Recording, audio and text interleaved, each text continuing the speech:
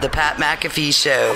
There'll be no rules for our guests, for us, for the things we can talk about. Yes, speaking his mind. I've never had a problem expressing my opinions or my thoughts or anything like that. While being relatable. I haven't had that manufactured fake-ass celebrity that a lot of people have whenever they go on those big networks. I've had a chance to really build my crew, build my following, build my audience. And ridiculous. What am I supposed to do? So I'm supposed to look at something that I can definitely afford and say, nah. Is that what I'm supposed to do?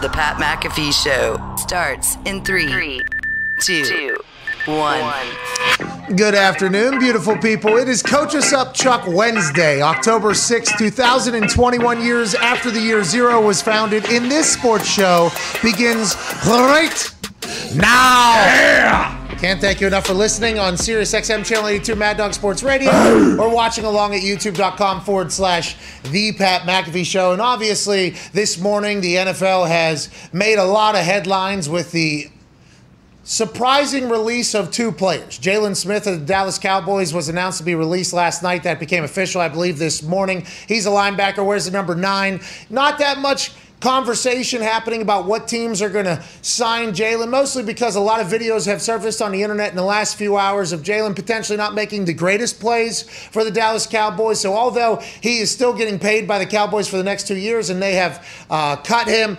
because they said that they have depth at the linebacker position, he's no longer needed, whatever, blah, blah, blah. Big name goes onto the market. Thought that was going to be the conversation piece until a situation in New England that has been kind of brewing for like a couple years now at this point between Stephon Gilmore and the New England Patriots. A new contract has been wanted by Stephon Gilmore for the past couple years, so much so that every single trade deadline day for the last few years, it was, is Stephon going to get traded? Then in the offseason, is an extension going to take place? They're negotiating. Maybe a draft day trade was potentially going to be talked about with the Falcons to go up into the first round to get a quarterback maybe, or whatever the hell they're going to get, maybe a tight end. I forget exactly what it was going to be, but this has been something that's been talked about for a long time. He will be able to play for the New England Patriots coming off the physically unable to perform list week 6. Here we are entering week 5 of the 2021 NFL season. No extension, no play time, and Stephon Gilmore is no longer a New England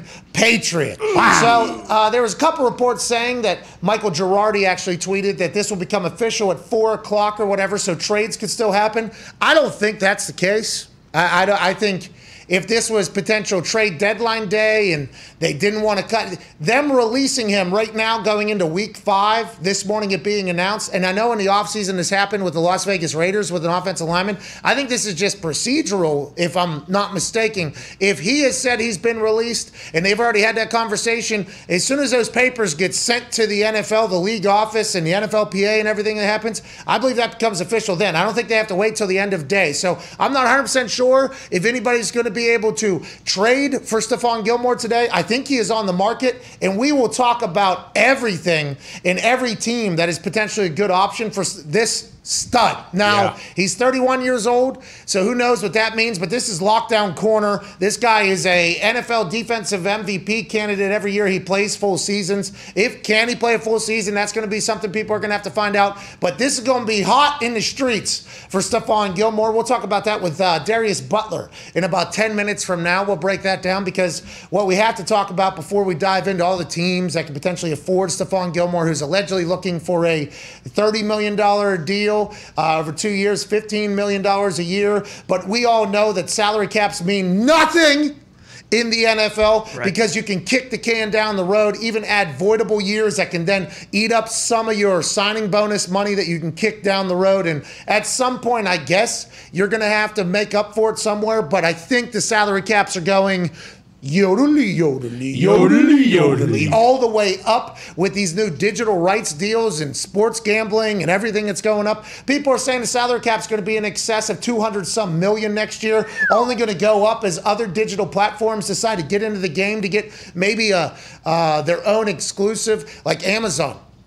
Amazon tested the waters for a couple years with the NFL, deciding whether or not, I think the NFL was deciding whether or not they'd be good partners, and Amazon was trying to figure out what the benefit of covering a game was. It was a simulcast. There was already another Thursday Night Football game going on, and it appears that most people that get into business with the NFL don't leave. So let's assume that Apple may be getting a game, Netflix maybe gets in a game for one of these games that maybe aren't that much money for the NFL currently. They can be able to resell those rights potentially to some new platform that wants to get in there. The amount of money that's going to get dumped in to the NFL over the years to come is going to be absurd, I think. I actually do believe that. And if I played a position other than punter, I think I would be trying to get that avocado ice cream in me to get back in there, because I think a lot of money is about to be made by everybody. But with that being said, you can kick this contract down the road, and if that cap continues to climb, the dead money, is it important? Obviously, because it's a competitive advantage against others. If you have more money to spend, your team's going to be better. But also, you can build your team right fucking now and worry about that shit down the road.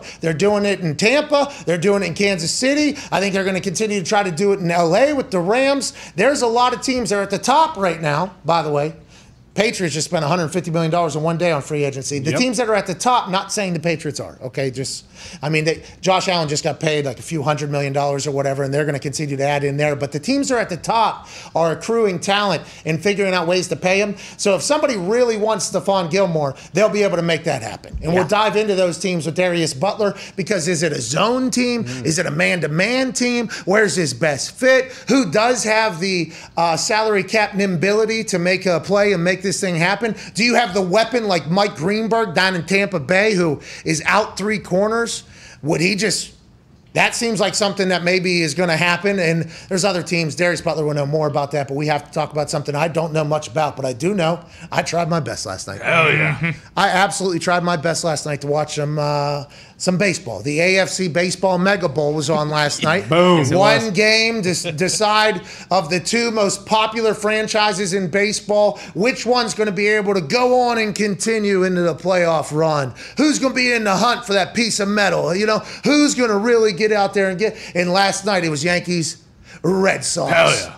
On a Tuesday night in the middle of October. Wow. I mean, on ESPN on the call, so it's not as similar as Joe Buck making a call, but No. I mean, couldn't ask for a better game, right? I mean, that is something you couldn't ask for a better one, and what a night for all of baseball. Ain't that right, that Todd? game fucking stunk. What? No, it stunk. didn't. The sport? I thought it was a great game. Well, no, I mean, we Not got the that- sport. Not the sport. Baseball. Hey, The sport. playoff baseball is the best. It's the absolute It's not best. better than playoff hockey, playoff football, or Well, okay. any of the other Throw sports. basketball in Okay. there. Playoff basketball. Playoff basketball stinks. Basketball in general stinks. But anyway, Wow, you know, okay. I mean, that's another conversation. The fucking- This Mega Bowl happened last you know, night. you pay a guy $324 million and he gets you 6 fucking outs. You know, that's basically what it came down to. I was texting with Gumpy after Stanton hits one off the green monster, and the dipshit running the camera at ESPN puts it, you know, like he hits it, I thought he hit it 850 feet. Hit it off the fucking end of the bat, ends up being a single. I texted Gumpy right away. I said, this game's over. If he would have hit a homer, now we're talking, but it's just bad juju. I mean, it's nice, though, because they can fire Aaron Boone, get that dipshit out of town. Same with Brian Cashman. Yeah. Yankees haven't won a World Series, haven't won a pennant since 2009. I mean, got more resources than anyone else. Can't happen. So Okay, so you... get those clowns out of town. But So- hey, congrats to the Red Sox. Yeah, you didn't like the... Thank you. You didn't like the game because it sounds like your team stunk. Is that why? Well, that was a big part of it. And again, the camera people at ESPN, both of Stanton's hits that he hit off like the top of the green monster, they made you think he hit them 8,000 feet, both of them. And he hit them both off the end of the bat. Crisp night in Boston. It sucked. All right. It sucked. So the Yankees stink. Garrett Cole can't play baseball anymore. When it Joe- matters. Got paid $325 million. You're only as good as your last outing. Let's assume Garrett's going to get this offseason with no spider tack all offseason. Work on that grip because he can't cheat no more. Remember, they dropped that on him in the middle of this season. Oh, yeah. So let's not turn on him just yet, although it sounds like Yankees fans have. And then the other team in the Mega Bowl. How did you enjoy the game last night? At Boston Connor, big Red Sox fan, I noticed here today. I mean, it was unbelievable. You know, first game I've watched all year, so baseball season's officially underway, which I love. I'm all about the baseball when it's on, and it just started yesterday for me. Home run in the bottom of the first. Wow. Well, that carried me all the way to the bottom of the third inning when Gary Cole did get pulled because he does stink, and we hit another bomb off him with Schwarber. I mean, really, baseball's all the way back. I love baseball. I almost forgot that we have an unbelievable football game tomorrow because the Sox are back tomorrow night already going up against the Tampa Bay Rays. I mean, I'm on cloud 9 right now, Pat. I love baseball again. Yeah, it sounds like it. I mean, you're only, 4 losses away from not loving baseball anymore? Not even 3. I think because it's the 3. first rounds are 5. Yeah. So 3 losses away, and if that happens, also 3 wins away from extending baseball season. which I'm kind of torn on. I don't know if I want the 3 wins or the 3 losses at the moment. Whoa, you're on cloud 9. Let's stay on cloud 9. Yeah, no, I'm excited, whoa. but come Sunday, if that game's on during the Patriots game, sorry, Ted Williams and the Sox. I'm gonna have to go with the Patriots here on this one. I'm watching highlights. I watched the highlights, yeah, which I know that's gonna piss Mitt off because I'm not in the film room, and I'm watching the highlights. But sorry, baseball, got to take your picks here, and I'm picking football. Yeah, it's a shame because it does feel like Ty is an actual fan of playoff baseball. It got cut so short. I mean, short. I mean, that's one night, not even fun. It was like the first 2 innings you knew it was over. Yeah. That's a shame because that was really all you were looking forward to for a while. I mean, what are you going to do? We were on Spaces last night, and I watched as the game ended. I mean, it was like, oh, boom, that's over. By the way, you watched 45 seconds ahead of me. We live near each other, have the same cable system. How the fuck does that happen? I have no idea. I was kind of spoiling it for you. Yeah, we were on the Spaces, and Ty's like, whoa! Oh! And I'm like, waiting. I'm 2 pitches behind. Jesus. And then Giancarlo Stanton takes one off the top of the wall, and that was what Ty's anger came from there, by the way, because we all got a chance to experience him thinking Giancarlo did hit his second home run of the evening, and instead it was his second blast off of the Big Green Monster up there. And then the absolute fucking buffoon third base coach, Phil Nevin, who's got more guys thrown out at home this year than any team in MLB history, sends fucking Judge home. He gets thrown out by a mile. Yeah. I mean, that was worse. The end of the game. That was worse than the congressional baseball one. Yeah. Aaron Judge was more at than the Democrat that was running. Democratic representative from Arizona. That jumped over the Republican catcher. That was one that was very far away from the plate. Yeah. And I remember thinking to myself, pretty far away from the plate. This wasn't even really that close. There was still a lot of time for the catcher to get back there. I mean, that catcher was almost, midway between third and home. I mean, what the fuck is going on with the Yankees? You guys even play baseball anymore? Bad base running will fucking kill you, and that's why they got to get all those coaches out of there. These guys are fucking bums. Aaron Boone, hit a grand slam. They didn't even win the World Series the year he hit a walk-off grand slam against the Red Sox, and everyone's, the Yankee legend, bring him back. The guy fucking stinks at his job. Get him out of town. All right. This is just overreaction Wednesday here after the Mega No, Bowl. this is not an overreaction. He stinks. Jeez, Orlovsky. This does sound like an Orlovsky type run right here. What's this all about? What's this all about? His contract's up? I mean, we're the Yankees, okay? This isn't the fucking Cincinnati Reds, okay? I mean, the mayor's coming on. You can't get into the first round, get beat, and say, hey, we played good. My guys are savages in the box. The guy's a moron. Get him out of town. All right. So I hope Aaron Boone continues to be employed. Me too. For the good of his family, his friends. Oh, he's made a lot of money. Okay, so he'll be okay. He'll be fine. He'll be just fine. But it does seem like he got outcoached last night in baseball, and I didn't even know it was possible. Oh, yeah. All the time. Anyways, the NFC Baseball Mega Bowl is tonight. Yes, it is. And two teams that are playing in that is the Cards Dodgers. Exactly. And that's on ESPN or Fox? Or I what's think this one's on Fox tonight. Oh, splitting it up. So we got Joe Buck out there. Hey, good luck to the Cards and the Dodgers. Good luck, boys. Play some good ball.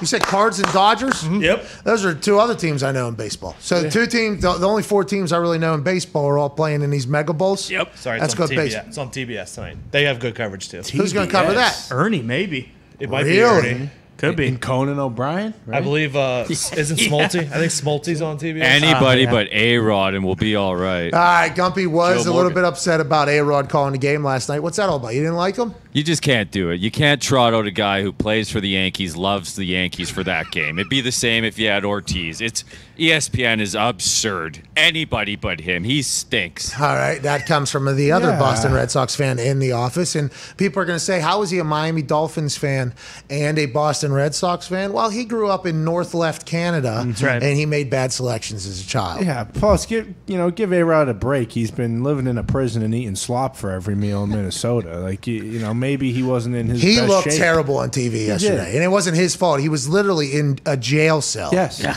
It's all right. He'll come back better than ever, A-Rod, on the commentating and the basketball team. And obviously, the Yankees are going to turn it around. But let's talk about something that we have an expert joining us right now to talk about. Stephon Gilmore news coming out of nowhere this morning that he has been released from the New England Patriots. Going into week 5, he was injured, I guess. He was on the physically unable to perform list, which means he wasn't able to play until week 6. Here we are going into week 5. Get the hell off the team. This is after years and years of contract controversy between Stephon Gilmore and the Patriots. He wants a long-term, big dog contract, and I think he's deserved and earned that. But also, I believe the Patriots are never a team that's going to do that, especially to a 31-year-old corner, and that's kind of been understood. It's been a stalemate on what's going to happen. Was he going to be traded on draft day? Was he going to be traded on trade deadline days? Or was he inevitably going to be released? He was released today. Joining us now, host of the Man to Man podcast and also Everything DB, FanDuel's own Darius Butler. Yo, what's up, fellas? Hey, D-Buck, great to have you here. 9-year NFL vet. You were drafted to the New England Patriots. I obviously got a chance to be teammates with you in Indianapolis. Incredibly heady and smart football player, but you also played you played corner. What? You played nickel. What? You played safety. What? You played all over the place. I think there was even some outside linebacker reps that you got in there. I don't know if that's dime or whatever the fuck it is. But whenever you think about Stephon Gilmore being released from the New England Patriots, what are your first thoughts? Did we all see this coming? And where do you think he eventually ends up? And can he still play at that elite level? Oh yeah, we kind of saw it brewing with the contract and the money, and Belichick, he's gonna get rid of you, when he sees fit. And I think J.C. Jackson, in the way he's been playing the last couple of years, made this move a little easier for the Patriots because he's clearly a guy that can be a top dog at the corner position. You saw him go toe to toe with Mike Evans, but I think Gilmore still got a lot in the tank. Last full year we saw him, I think that was the Defensive Player of the Year. He's a man-to-man guy, but I think he's smart enough, especially being in that Patriots, around building around that scheme. It forces you to learn, the entirety of a defense and football on a different level. So he can go and play in his own scheme, especially at 31. You saw Xavier Rhodes. A lot of people wrote him off in Minnesota his last year. He played a lot of man-to-man, went out to the Colts last year, played more of his own scheme and had one of his best years. So I could see that possibly happening with Gilmore. And it's about 3 teams that I would like to see him land. I don't know how the money will work, but I'm sure they can figure it out. As you said earlier, salary caps, they don't matter anymore if you got good guys running the numbers. So what are the teams you think, the 3 teams? I got Ravens. Ravens, number 1, because, they put a lot of stress on their corners. Obviously, you losing Peters early before the season even started. That kind of can limit you and Wink and what he does with that scheme. So the Ravens would be a good match. They could be a contender. The Chargers, Brandon Staley is a defensive genius at this point. Their run defense has kind of sucked up to this point, but adding a guy who can cover like Gilmore actually helps run defense because you can kind of allocate more resources there. They have the money as well. I know they have the money for sure. And then the Bucks obviously make the most sense. Lost their top 3 guys. You got Tom Brady, the ultimate recruiter there. Is going to be in and give you a chance to win the Super Bowl, and you can move to Florida. So I think those top 3 teams, Ravens, Chargers, and the Bucks, I would love to see him land on one of those. And, they're all contenders, but he'll make them even better. Bump and run Gilmore. Bump and run Gilmore. Yes. Instagram. Follow Jason Light and Bruce Arians. So he did follow them on Instagram. Maybe it'll go Dahn in the DMs, this little recruiting process there. Fascinating to me is they have a salary cap guru down there in Tampa Bay that will be able to make it work. It'll be just like a 3-year deal with the 3rd year voidable. Signing bonus is up front. We'll pay you like $1 million somehow, and we'll pay you 20 next year, and then something will be voidable on the back end so they can cut ties, and somehow they'll be able to make it work. Here's Bump and Run Gilmore following Jason Light and BA, who I believe are both pretty active on the Instagram. I saw a picture of both of them with beers upside down in their mouths on the boat parade. Yep. Yeah, they're having a good time down there in Tampa. Good time. They're having a good time down there in Tampa. The Chargers is fascinating because you rarely hear about them making big moves, and that would because Tom Telesco comes from the Bill Polian tree. I know Tom Telesco, and I think the Chargers as a whole are. I think they build from within. I might be wrong in thinking this, but I don't really recall. That would be a big splash play by the Chargers. But why not with the team that they have right now? Why not try to make them even better and go on a run in an incredibly difficult division over there? Yeah, you got a great team, and like you said, a great division. guys who can throw the ball around. Carr, even Teddy B down in Denver, and then obviously Patrick Mahomes you're going to see twice a year. You got a quarterback on a rookie deal. And like you said, you got Asante Samuel Jr., who looked like he's going to be a stud still on his rookie deal. Derwin still on his rookie deal. So you should have the money, at least early on, to make a run, man. When you got a chance in this league, you got to go all in and get it. You see, this is what the teams have been doing, Tampa, Kansas City. That's kind of the way of the world right now in the NFL business. Spend that money and go chase a ring, man. And you got to know when you're in your window. I think that's a big deal. Know. When to realize that you're in your glory days right now. Hey, you are in your good old days right fucking now. Go ahead and try to take advantage of that. Speaking of, Green Bay Packers have been in the good old days here for a few years. They have roughly $8 million in cap space. I think they had some people move some things around. This would not be a normal move, I don't think, by the Green Bay Packers. What do you think about that particular place? Because the defense obviously is going to have to get better towards the end of the season if they want to really go on a run. Would he fit in Green Bay? Is that a defense he would fit in? I mean, yeah, he would definitely fit there, especially if Alexander can get back healthy. And obviously, there's some question marks with his health going forward. They just drafted a corner in the first round. Still got King there, but he can definitely go in there and fit and play. I don't know how excited he would be. And this is something I think about too. Obviously, being a former player, you're 31. You're going from from Boston. You've been there for the last few years. Do you want to go and move out to Green Bay? I mean, if I got Tampa Bay, I got L.A. I mean, those would be some destinations that they'll be kind of 4 or 5 on that list. But if you're going, I mean, they got a contender, obviously, with A-Rod there at the quarterback position. But I think it's some other destinations that would be more appealing to Gilly. Do you remember the reaction to Aaron Rodgers when he said, hey, when people are coming to Green Bay, this isn't like a destination city. They're coming to play football with me and the team that we have. And then people are like, oh, this prima donna. Like some people are calling him this whole thing. And then Darius is like, hey, let me lay this out for you real quick.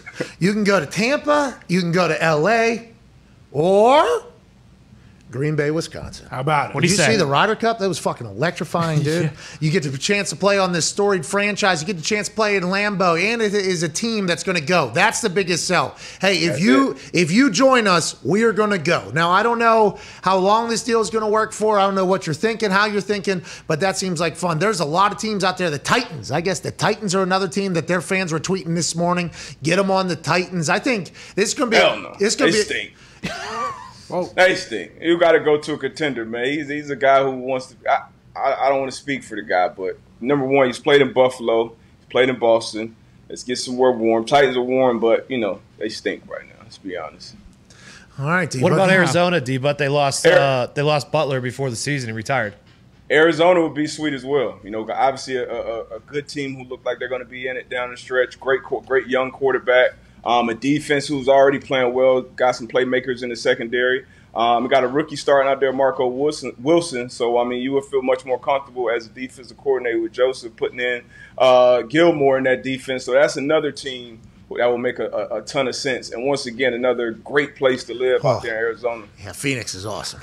Yeah. I was about to say, all right, so now we got Tampa, L.A., Phoenix, 5th largest city in America, by the way, out there in the middle of the desert. It is growing fast, too. It is beautiful, though.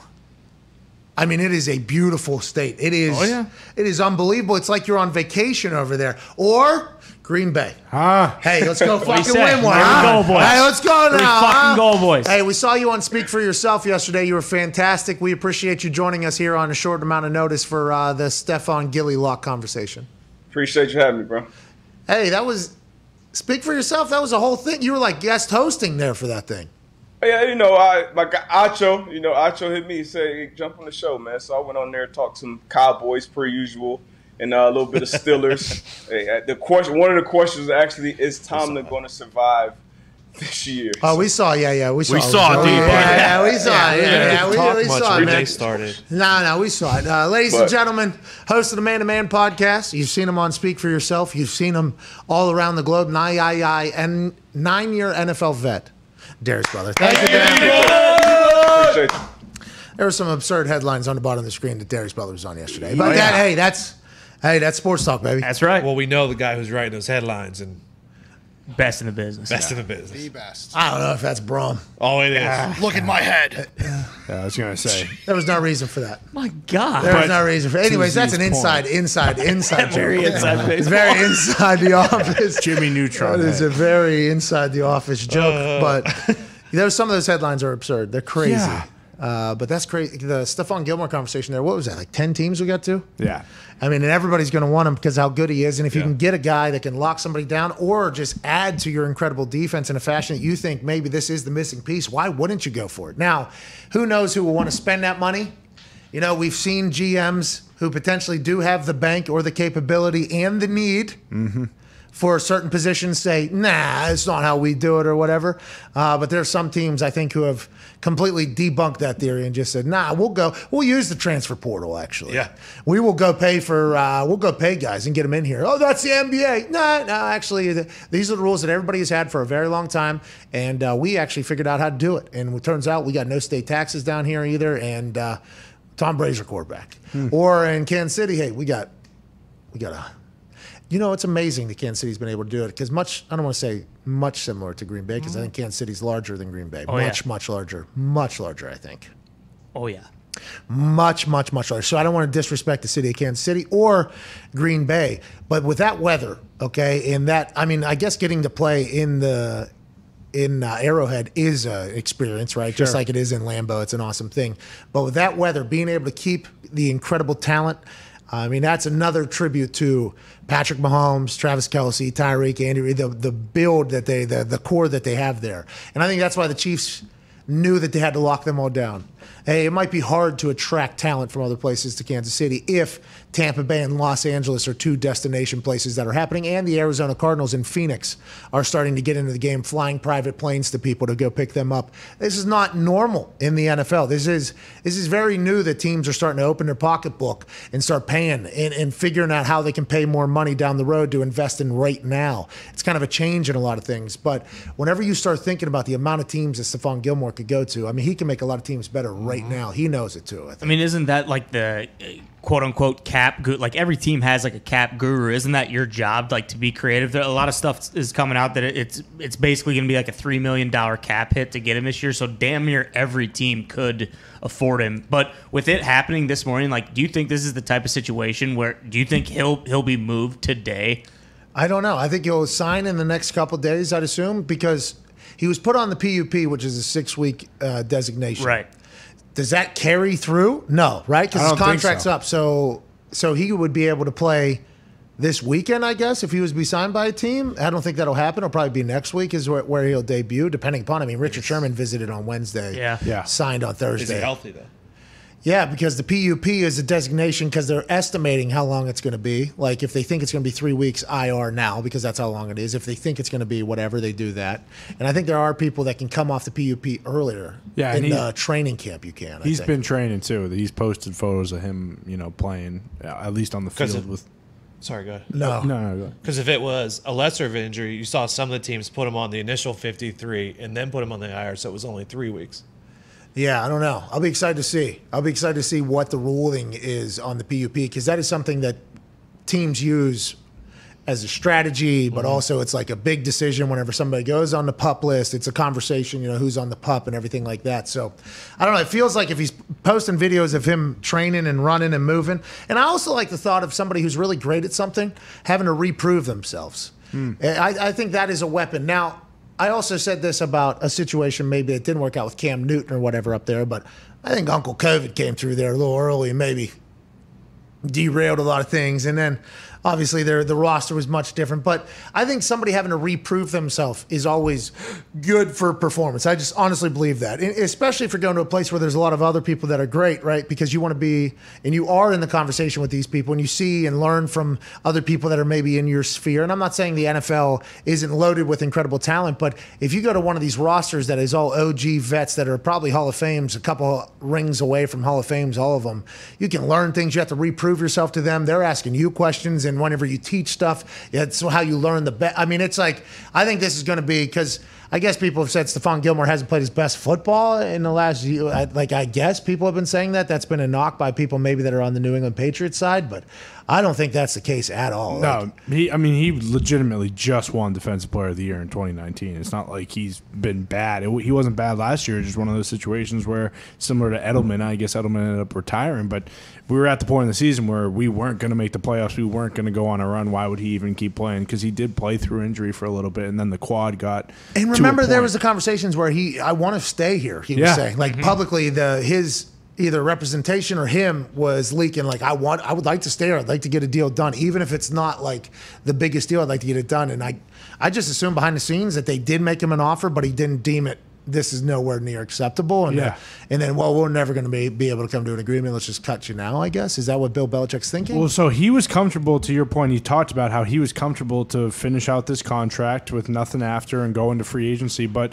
they talked about how they've been trying to get a deal done with Jamie Collins, but they haven't had enough cap room. So I think they just weighed, do we need Jamie Collins more or do we need a corner more? And obviously after, the Bucs basically beat us on the ground game, we needed the help in the middle more than anything. Defensive Player of the Year shit just a couple years ago. He gets cut going into week 5. The only thing anybody's talking about is him. Jalen Smith's out there like, hey, I got cut too. What about me? Well, what about me? Is anybody talking about that? It's because the clips that are coming out of Jalen Smith. Not good, man. No. The internet is getting Jalen right now. Yeah. There's a lot of lowlights. Mm-hmm. A lot of lowlights. Not many highs. Yeah, I don't know if nobody's on his side or if he just... Are they highlighting every time he makes the wrong decision into what gap he's supposed to fill? Well, the biggest Cowboys fan I know, Mitt, he posted photos from training camp of Ezekiel Elliott absolutely dicing him. So when I see that, I say, okay. There's no way this guy's worth it. What? Well, Zeke is really good, though, you're talking about. Oh, no, absolutely. But, I mean, shit, if he can't, break down and wrap up, give me Jimmy Collins. I don't want, Jalen Smith, if that's what's happening. No, that's not what I'm talking about. I'm just talking about in general, the only conversation is where Stephon Gilmore. I'm not talking about you. Hey, listen. No, I know. I'm just from a fan's perspective. Christ. Not my perspective. What a fan might think going forward. Obviously not. This. You're a journalist. Yeah, that's right. You're a baseball journalist now, too. Hell yeah, I love baseball. The sound of the crack of that bat. Man. How about when the big green monster was just eating up Yankee home runs all night last night? Nothing gets me going more, Pat. Oh, that big green monster was hungry. I love baseball. AFC Mega Bowl. Those are supposed to be home runs in other parks. Nuh-uh, not in Boston. No, the Boston big green monster said, give me that. You got to get it higher if you want a home run in Boston. Yeah, a little bit higher around here. You know why? Because I'm still fucking here, dude. Boom. Big green. Cuz. That's right. BGM. Good movie. BGM. Did you guys chant BGM last night when they fucking big green monsters stole 2 home runs from the New York Yankees in the biggest mega bowl of all time? No, we don't have to cheer for the monsters because the monster speaks for itself. They actually were all cheering Garrett after he gave up his home run right off the bat. Garrett Cole was in a bad spot. Yeah. What's that all about? Is it because of no spider tack? I don't know. When you throw 100 miles an hour, usually you can't just throw right down the middle every time because if you do, there are guys on the other team who are getting paid to hit it out of the park as well. And they will time that up. Yeah, exactly. Because, I was in a batter's box one time from the wrong side of the plate. Right. That's right. And the guy pitched 92, and literally the first pitch I saw, Dead red. I hit it. Yep. Okay, and this is not a joke. I had 0 power behind it. Okay, so I had no clue how to, get the entire body in line to get power on that thing. First pitch I seen, though, fucking boom, hit it square. Okay, oh, yeah. Pulled a hamstring running the first. They obviously gunned me out. It was just a bad baseball hit. But I would assume, the good baseball players, 100 miles an hour is probably better because the faster it comes, the further that thing's traveling. Oh, yeah. So they're waiting on that thing. Now, a little tiny cuz came in with all the tats for the Yankees at one point. Had a cross tattoo right behind his ear. Loizaga? Yeah, Loizaga. There it is. Loizaga. He threw fucking heat. Gas. Wise guy can throw it. 97, 98 or whatever. Yeah. And it looks like he is... Very violent arm whip. Yes. It looks like he is trying to rip his shoulder and arm off of his socket there. He will, yeah. That's when Uncle Tommy John will come by? Mm-hmm. Yeah. Okay, it makes sense, by the way. That's not a Tommy John. He has not been Tommy John yet. No, he's a young guy, young gun. Really good this year. Is that how all these call it? Is this how all these young pitchers throw? It looked like he was trying to break his arm while he was throwing last night. It was insane. And they're like 97 miles an hour. It was like, holy shit. But I didn't understand how those guys couldn't turn on it because it seemed like that's all he was throwing. I mean, yeah. And what's up with these umps, dude? Are we gonna have a consistent fucking? That home plate ump was bad both ways last night. Okay, Like, good. Very bad. As long as you're bad both ways. Yeah, if we're all wrong, we're all right. That thing they show on below the score there, that little K-zone? yeah. So it just has to hit it because there was don't one know. part where it hit the front of it, I think. Yeah, the Yankee strikeout. And it, clearly a ball, but what are you going to do? But it did hit the K-zone. K-zone says That's right. it's a strike. Yeah, K-zone. but it is the K-zone. Strike's a strike. Well, that's what I was thinking. Why do we even have the human there? And then everybody says, well, playing with the strike zone is actually a part of it. And when instead it actually fucking ruins you there because the K-zone said that thing was. Yeah, It see ya. did touch the K-zone. I don't think I fully understand baseball, and maybe that's why I don't like it, but I dabbled into like 4 or 5 different things last night. Yeah. I watched Chappelle's entire. I think we got to get to a break. I watched Chappelle's Unreal. entire thing. The closer. How was it? Chappelle is a fearless human being. He left it out there. Yeah, I'm going all the way. Does not care. He said 2 or 3 times in there, I'm going all the way. He said, and then early in there, that is nowhere near as bad as where we're going or whatever. Hold on. I was like, all right, this guy. In Detroit, by the way. Yeah, I heard he buried Detroit. I mean, in a couple of specials, but he let it eat it. Yeah, I mean, doing your final one in a city is a massive decision, I'd assume. Yes. So the fact he did it in Detroit, I had a lot of respect for. That's awesome. And the way that thing ends is I think it is a pretty solid ending to his Netflix run, I think. Crazy. Yeah. I'm a Chappelle fan, though, so Absolutely. I don't know if I'm. It's hard not to be. Yeah. Well, there are people. I think he talks actually about talks about it. At a bar. He talks about it, yeah. I mean, it's fascinating, and there's people that hate us. But I watched that, and I got back to the game. It was the fucking 4th inning. Yep. So I watched an entire piece of art, basically, from, the go to stand-up comedy. Yeah. Got back, it's still 4th inning. Oh, yeah. They took the Monday Night Football approach and delayed it until about 9 o'clock. So I finished the Sopranos movie. What'd you think? I didn't really know much about fuck. Because I never watched The Sopranos, Okay. but a good mafia movie. yeah, Nice. I got back 6th inning. Yeah. No. What the fuck? You guys watched that entire game? Oh, yeah. You watched a special Absolutely. in a movie? I finished the movie. Oh, okay. Watched a special, finished a movie, which I only had like 45 minutes Sixth left, I inning. think. You guys, Oh, yeah. not you. You just said you I never did. watch. Edge of my First seat. game of the year. Edge of my seat the whole game. Who gives a fuck? 1 had it on through my 9, laptop. baby. Big game of Baldy. We had money on it. is the fucking man. I understand you have incredible money on it. That's the only way. Nah. That's the only way you can watch that, right? Yeah, exactly. You have to have an uncomfortable amount of money, which you shouldn't ever. But you should have. That's the only way you can be interested in every single pitch of that thing last night. Now you have a couple fingies of scotch and just enjoy it. You know? You have 2 fingers. You can have fun doing anything, Pat. Well, all right. Stay away from the chalk house. All right, we're back in 4 minutes. 1-833-4 McAfee. We got Coach Us Up Chuck Wednesday going on. yeah. Chuck Pagano will be joining us in the 3rd hour, 2:05 Eastern Daylight Time. It's not dropping. It just stopped. Wild move. Really put me in a blender there. There's a lot of things happening with head coaches. Vic Yes. Fangio and Harbaugh kind of going back and forth about what happened at the end of last week's game in Denver. Then obviously there's head coaches not flying back Yep. with their team after going 0-4. Yeah. And then stuff happening. I can't wait to hear what Chuck Pagano's thoughts are. I can't wait to chat with him. And also, we got Sean the Mayor Casey joining us. The mayor. Yeah, the host of the Mayor's Office new podcast, Let's go. also MLB analyst, friend of the show, Pittsburgher, Sean Casey. He's fucking MLB All-Star. Oh, yeah. He's in Cincinnati Reds Hall of Fame. What? He goes on TV and tells stories about baseball. We'll ask him about, who's playing in tonight's NFC Baseball Mega Bowl. That's right. And we'll talk about what the future of this Mega Bowl looks like. Who's going to win that piece of metal? And we'll also take your phone calls on the 5-Hour Energy phone line, 1-833-4 McAfee. We'll see you in about 4 minutes on those. This is the Pat McAfee Show. Coach Us Up Chuck Wednesday. There it was.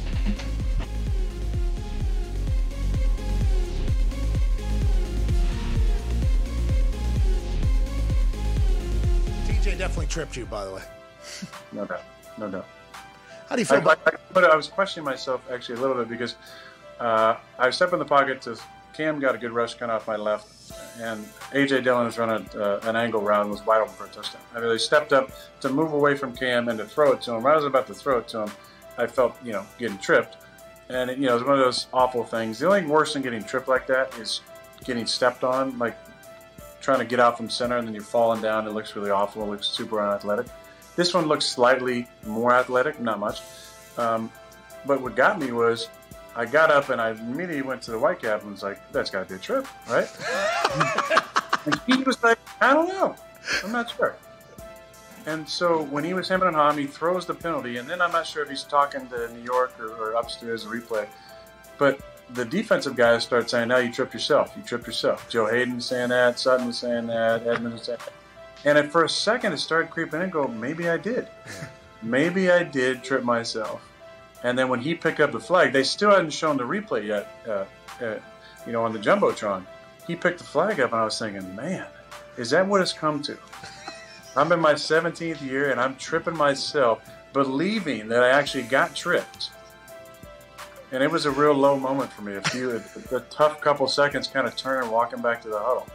Then I heard the boos raining down, and I looked up, and I was like, okay. Thank God. Thank God. It was such a rush of just joy and relief that I wasn't that unathletic guy yet who trips himself and thinks somebody tripped him. He walks all the way up. Oh! Sleep! Sleep! This is not the one that I saw. Oh, good. Oh, my God. Can we go back to the beginning, please? Listen, go back to the beginning. This guy, pause. That guy was sitting one section over in this blue polo shirt wearing son of a bitch who's here with his friend, by the way, right here. They're just having a good old day at the ballpark.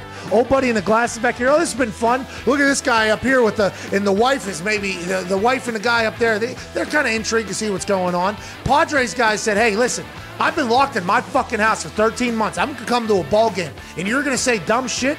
I don't think so, pal. He walks over, 45 yards, casually, eyes ready to go, not fists ready to go, though. Just outside, no, calm. What you got a fucking problem, pal? People smiling down here. They know something's about to happen. We got a camera out. We would like to see the alternate angle from this particular person. But what a moment here. We beat COVID. We are back. Old buddy here needs to watch out for right hooks. Bow! Buckled. What, bitch? He said. What? And then he gets tackled by everybody else, backpedals. Everybody watches this happen. What a Jeez. What? He says. What, dude? What? What? Damn. Oh, my. What was said by who? Hey, as we get back into society, let's remember, people will punch you in the fucking mouth. Yeah. Uh-huh.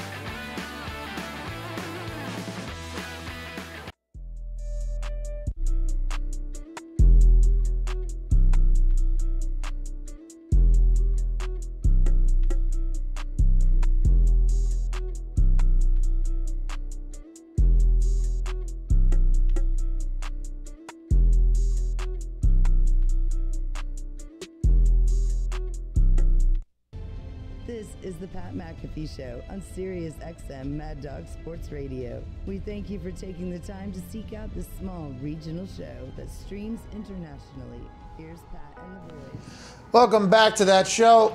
Coach Us Up Chuck, Wednesday, October 6th.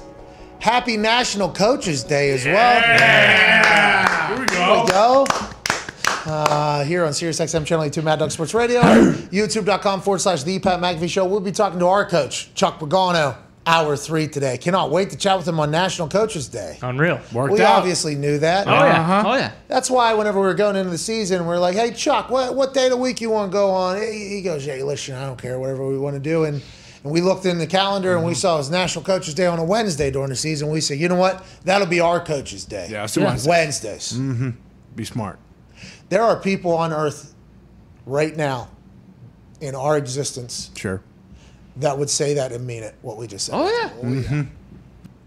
Yeah, I knew I was going to have Chuck Pagano, so I looked ahead 17 months, and I saw that there was going to be National Coaches Day on a Wednesday, and I said, you know, we should start this now. It'd be a good lead-up, and then we just happen to fall on that day. Perfect. People would say that. Instead of just being like, are we the luckiest fucking group of humans of all time that we have a Coach Us Up segment on National Coaches Day? Feels like that's the day. So we'll talk to our coach on Happy National Coaches Day. Chuck Pagano in hour 3. I can't wait to talk about that. There is a statement from another coach in the NFL, Bill Belichick, about Stephon Gilmore. This came via the New England Patriots Twitter account, I believe. I am grateful to Stephon Gilmore for his significant contributions to our team. Significant. It was a privilege and pleasure to coach Steph. I appreciate him for the true professional and class act that he is and wish him all the best in the future. Following discussions over a long period of time, we mutually agreed to part ways today. Bill Belichick, head coach and GM. That's right. And it's the slash that wasn't added there, GM, that at the bottom, that I feel like is probably why when Stephon Gilmore put out his message, he said he would like to thank Mr. Kraft, the coaches, and then just move along. Anytime you're dealing with business, this is why I've always found it incredibly impressive what Bill Belichick's been able to do, because when you're talking about business, it can sometimes get muddy because you are the thing at, what's the old bald cuz name from Vegas who does Pawn Stars? Rick? You are the Rick thing. Harrison. Okay, Rick Harrison? Yeah.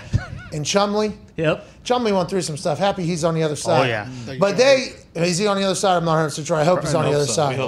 Anyways, you are the thing that is being, negotiated at the pawn shop. And Rick is Bill Belichick. You are the thing on the table. And then your representation, or you, I guess, is in there talking. And then you kind of get the message back. That is what a negotiation is in the NFL. Now, it might go differently for other people at a much higher level. And maybe it does just go swimmingly in some cases in the NFL. But there is always hey, I think I'm worth this. You're valuing me at this. This is just like when people get upset about their Madden ratings because you're putting a number now on the actual person as opposed to just ranking or talking about. Now you're putting an exact number on somebody. It's like, well, how the fuck do you know that that's what my number is in comparison to somebody else's number? When you're negotiating a deal, that is the same thing. It's now real life, though, as opposed to a video game number. And you start looking around at what other people are making, how you feel like the team has paid, other people on your team that you have probably contributed more than, much more than. You start getting into that game. So I think that is why there is a potential, maybe I'd like to thank Mr. Kraft and the coaches, and why publicly it came out before that Steph wanted to get a deal done. So he was like, hey, I'm trying over here. This came out years ago almost. And Bill Belichick alluded to that, how it had been over years. But Steph Gilmore's message was in the notes section, classic. Mm-hmm. Hey, anytime you need to get something, off your mind, that notes section is incredibly convenient. Yeah. Remember back in the day, they used to like fucking Post-it notes and stuff. Oh yeah, pens and paper. If they had an idea or something that they wanted to remember or whatever, they would literally have to remember it. That would probably change, evolve. Think about how much stuff that we forget. Now that could potentially be, because all the information would come in. But think about how note taking used to have to take place. The amount of time. You had to have the utilities, the accessories, and by the time you got there, it was probably already forgotten. The notes section is fucking one of the greatest inventions, I think. It's huge. Game changer. The upgrades, too, right now are top notch. You can make entire, pitch decks in your notes section right now. Yeah. I have. Okay. It's unbelievable. But anyways, it's the OG. I used to, on Twitter way back, I used to do Twitter Tales. And it was just my notes section where I just would write out entire stories, screenshot it, and I'm not saying I created this. I assume other people did it as well. But the notes section post became its own thing on the internet because of how awesome the notes section is. Steph went to his notes section and said, it is with mixed emotions that I announce my goodbye to the great fan base. And this is a letter that he wrote to Pat's Nation in his notes section. We enjoyed so much success together, and you have been an incredible inspiration for my individual achievements. Thank you for supporting this Rock Hill kid and allowing him to achieve his NFL dreams. Anytime. To Mr. Kraft, the coaches, and the organization, thank you for providing me with this platform and allowing me to be a part of greatness. Most of all, I want to thank my teammates who lined up next to me every single Sunday with one goal in mind. Those moments on and off the field will never be forgotten. Sincerely, Stephon. Miss you, Stephon. Now, remember that message didn't have to be at all. Didn't have to exist.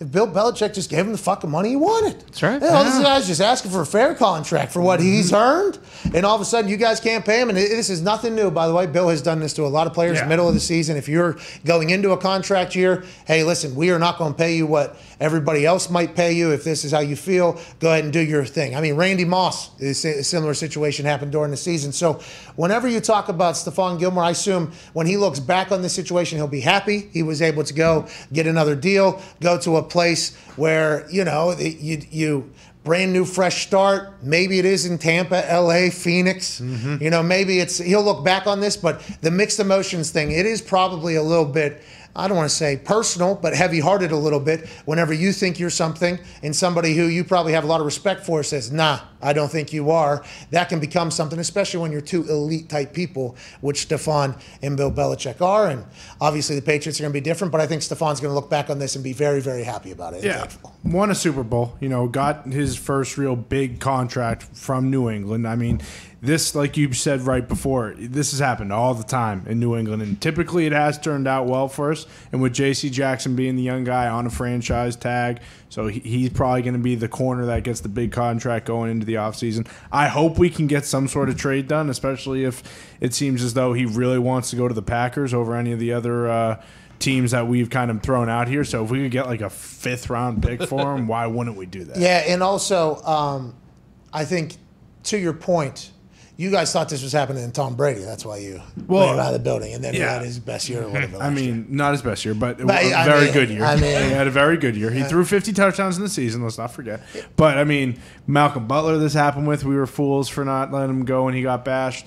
Chandler Jones, which obviously he's still very good at football. Collins a couple times. I mean, it's going to work out because – you got to trust Bill. Bill knows. My brain was thinking of the Tom Brady thing while you were talking about the potential trade. Did you say that there's a potential trade? Because I don't think there's any potential trade. You're saying they were trying to trade him. Yeah, they were trying to. I'm saying for a long time, by the way. Yeah. The Patriots allegedly have been trying to trade Stephon Gilmore for like 2 years. So I don't know what the Patriots were asking for in return. I have no idea why that deal never came to be, especially if you weren't ever going to be able to make a deal with the player. So who knows how those were actually going and all that stuff. But the agent for Stephon Gilmore has come out and basically said, Greg A. Bedard, is this, Gilmore's agent, Jason Shayut, continues to be in complete control of this situation. The guy knows how to work his leverage. Latest league thinking, no trade, signed with Packers, clock ticking.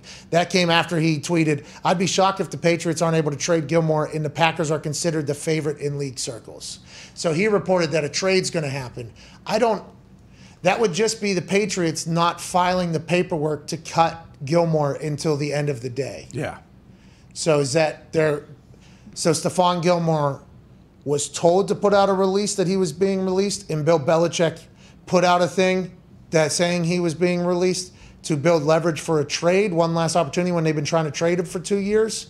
Because in my eyes, I thought as soon as the guy's cut, he's cut. He's right? gone. People, isn't that how they Well, goes? and once they put those statements out, isn't that the end of it? Like, they can't still trade him now if, like, he has already been released. This happened with the Raiders. Rodney Hudson. Yeah, I think this happened. So I don't want to say that hasn't happened in the past, but I don't understand how. Like, I don't understand how that trade happened out of the Raiders, too. I don't know how that happened after it was an announcement that he was released. Hey, you're at least going to be able to pick your next destination and enjoy your life because we are cutting you. It's been announced. And then, oh, no, actually, we're trading you to this place you don't want to fucking go, potentially. Like, I don't know how you're going to go to this team that's terrible, that's able to give us a bunch of stuff because they want to build around you, if whether or not you want to do it. Like, I don't know, and not that has happened, but that could happen with how this whole thing's going. So I don't know how this works. I don't think I fully understand how this works. But the agent controlling the situation, I mean, I like that. Hey, hey, good agenting out there. Yeah, go leverage on that. I wonder if the agent says to Bill, like, hey, if you want to somehow get something in return, Green Bay is the only place that, we feel comfortable with going. If not, we'll just deny the trade or whatever.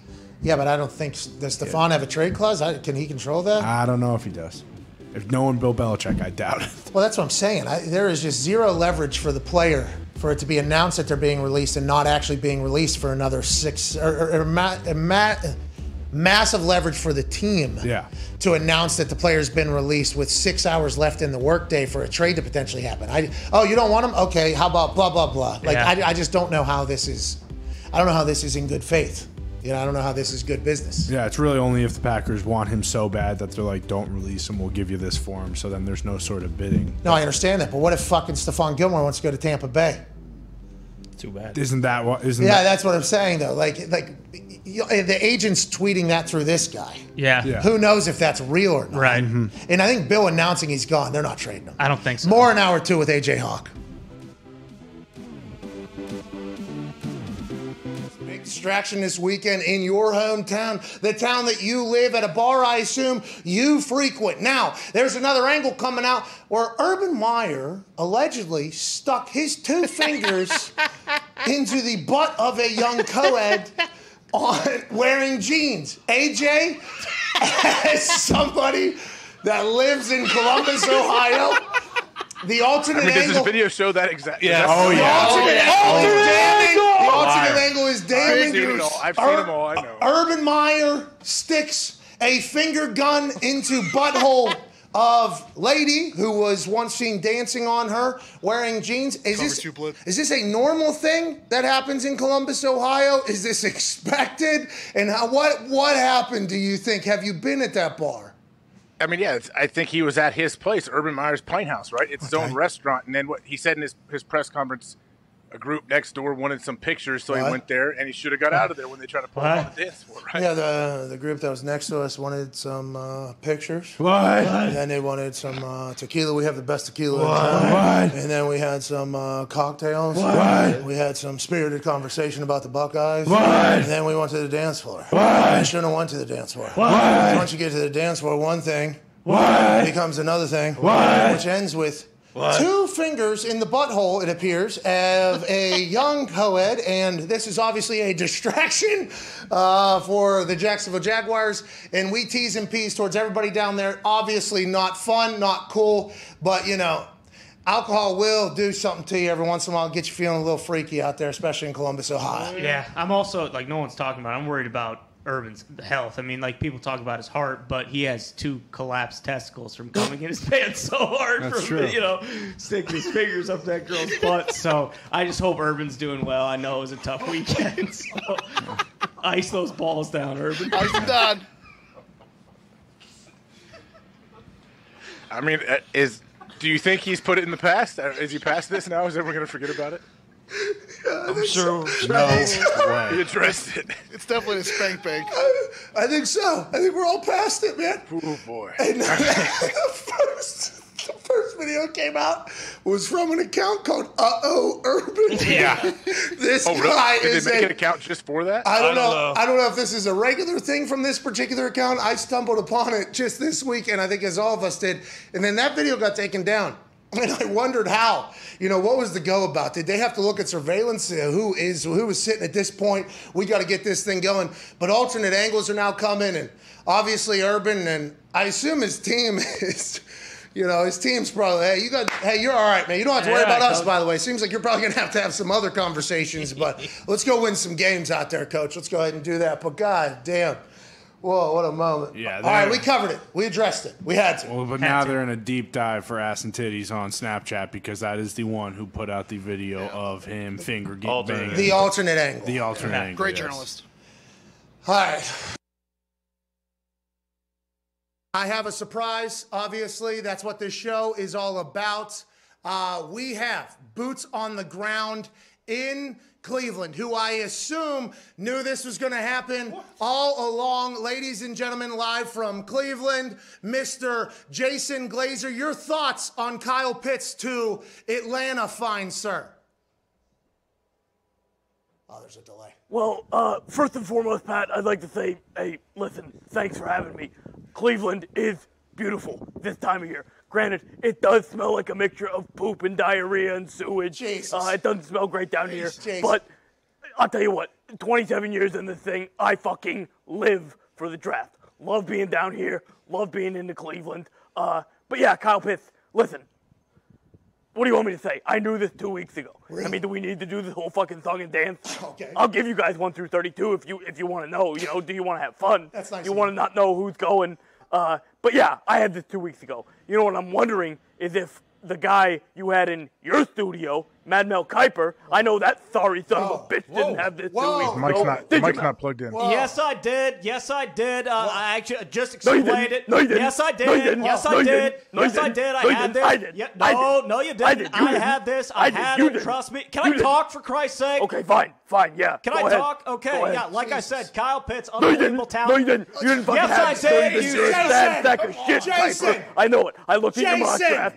Jason, please relax. Oh my God. I had no idea it was going to get like that. Sorry about that, Mad Mel. Obviously, there's a little bit of content there. He's saying you don't know your ass for a fucking hole in the ground, though, Mad Mel. How do you feel about that from Jason Glazer live in Cleveland? Well, classic move. You know, Glazer looks like he's getting ready to go to a goddamn titty bar or something like that. I mean, dress up, pal. It's the NFL draft. Look at me. I'm dressed to the nines. You know, you look like an asshole. I mean, get him out of here, can we? I mean, is he going to stick around? Can we get him the hell out of here? I think is his microphone still on? Jay, can you hear us? Jay, is everything good back there? Listen, fuck you guys. I'm out of here. I'm going over to the Rock and Roll Hall of Fame. I'm going to hang out with Dee Snyder and Twisted Sister. Are you serious? Okay, Jason, sorry. Thank you so much. And ladies and gentlemen, Jason Glazer. Thank you, Jason. Thank you. Thank you.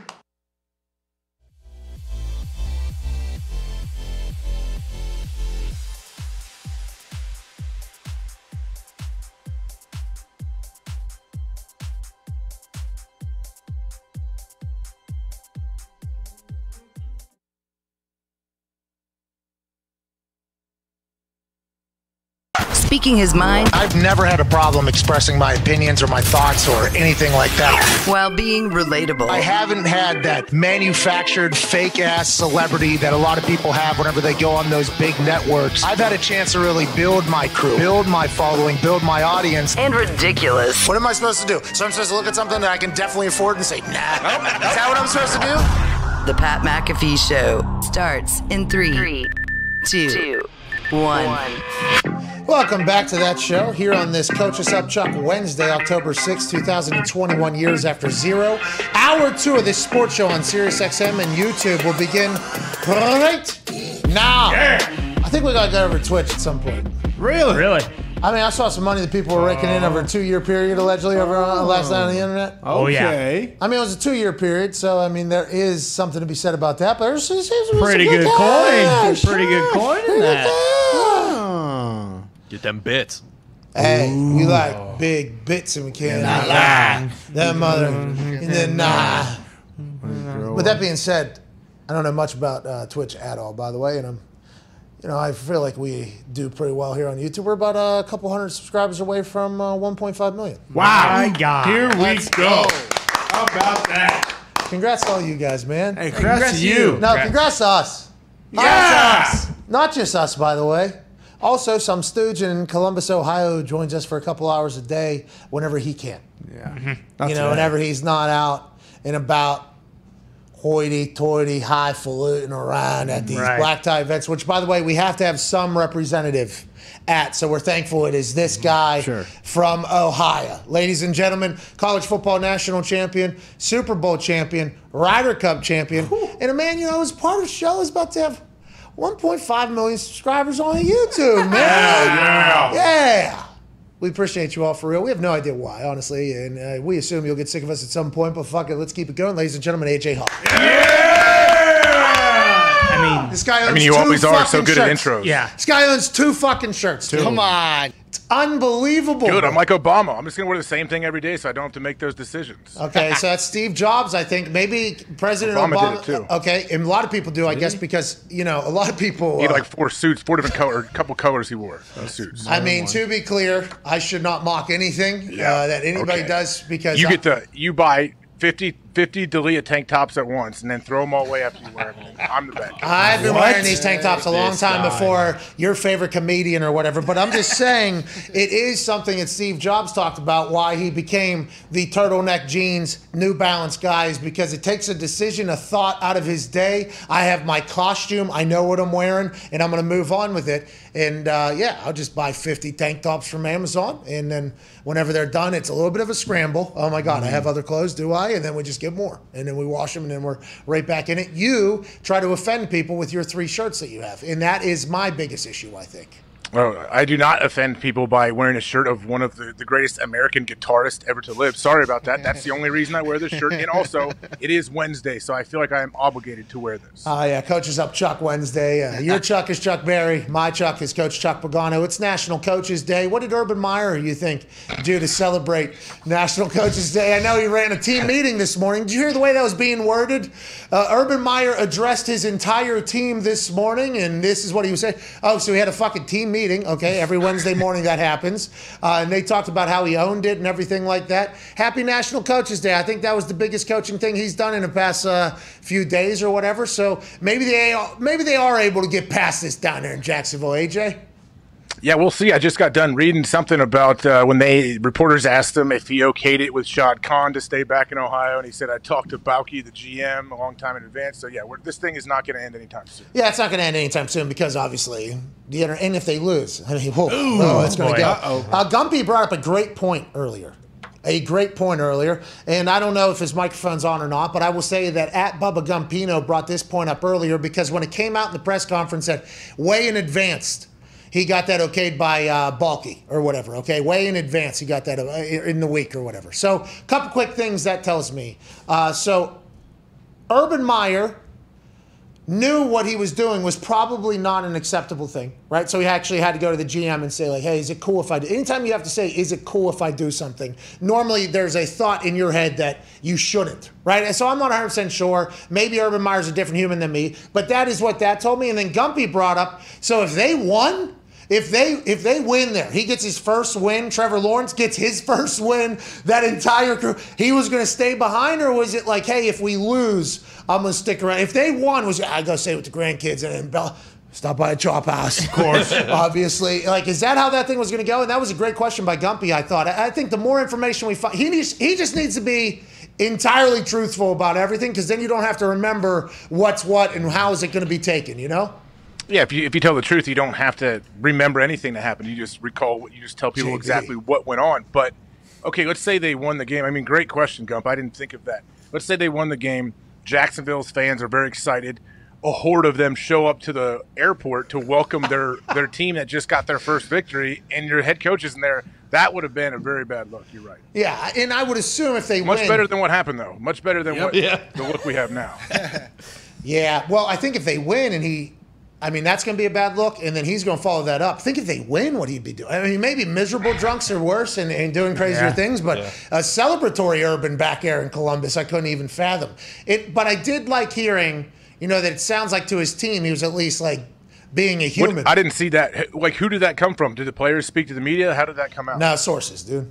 Sources. It's this morning. He had a news conference this morning. He had a news conference this morning, but the sources were talking about what he addressed in the team meeting, right? Yeah. I don't think Urban talked about what he said in the team meeting to the reporters in the press conference. I think it was a source. I think it was Rappaport, actually, that said that he embarrassed the two things in his life he loves most is his family and football, and he embarrassed both of them or something. Mm-hmm. Like he embarrassed himself with both of them. He took ownership in front of the team, allegedly this morning. Who knows what's real and what isn't real? Allegedly yesterday he got laughed out of position groups. I mean, this is quite a saga for a head coach in the NFL. A fucking head coach in the NFL. There's only 32 of them. I assume they win a game. Nobody will even ask any more questions about it.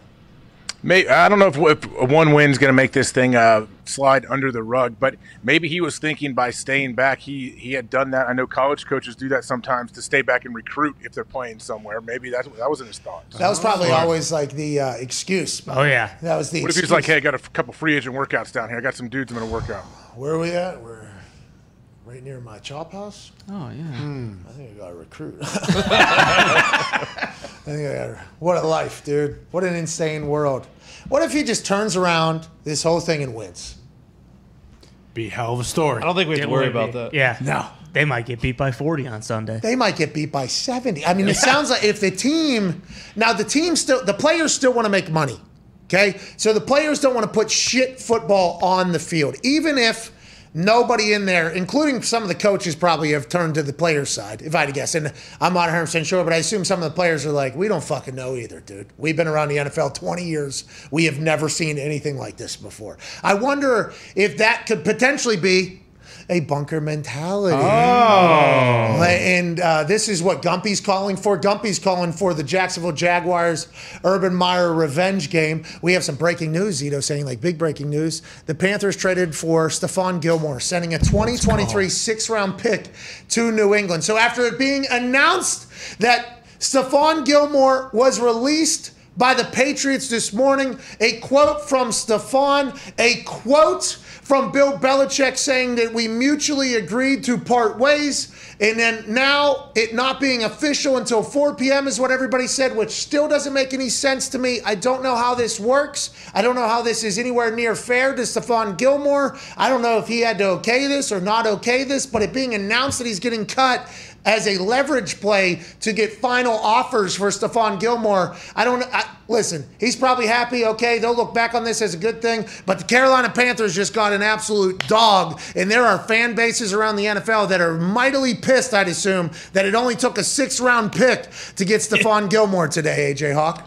The timing is weird, and the fact that he put the statement out and all of that, it had to be, right, where they were trying to get like a final offer. Hey, if you really want him, like, and you don't want to have to be bidding with other teams, reach out and let's see what you can offer us. Is that what happened? I don't. And then allegedly his agent was talking to Mike Berard.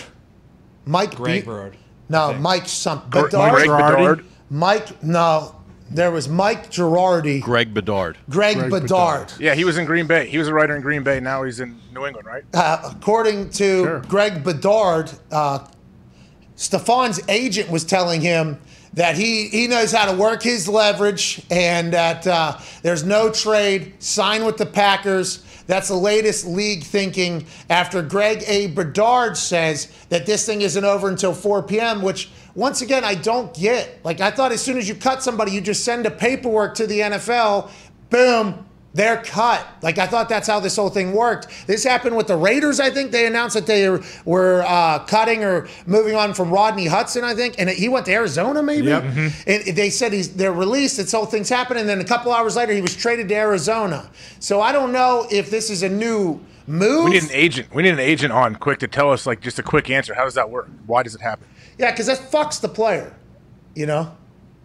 Yeah, maybe he thought, like, all right, I'm going to have multiple teams. I kind of get to pick and choose maybe where I could go and also get a little bit more money probably. Yeah, not that Steph, by the way, didn't want to go to Carolina. I have no idea if there was an agreement. Could be a lot worse places. That's not a bad spot right now. And I think he's from Carolina as well, so I think it's a homecoming type situation. And I know that's why they were allegedly so high on Deshaun. They wanted to be in the game because they have the richest owner in the NFL at $15.6 billion or something. I think I saw him on a list the other day. And also he's trying to build up that fan base and build up the brand and be great.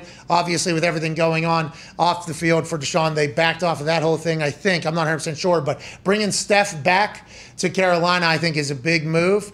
I just hope that this is where the player wanted to go to. That just seems like an interesting way to do business, and it's starting to happen here in those last couple of times, and I don't know. I honestly... Steph had to think he was released, right? To put that out. There's no way, like, hey, this is what we're going to try to do. His we're agent... trying to field offers for you. Yeah, his agent's allegedly saying, he's going to go to the Packers or whatever, and that's... If the agent is...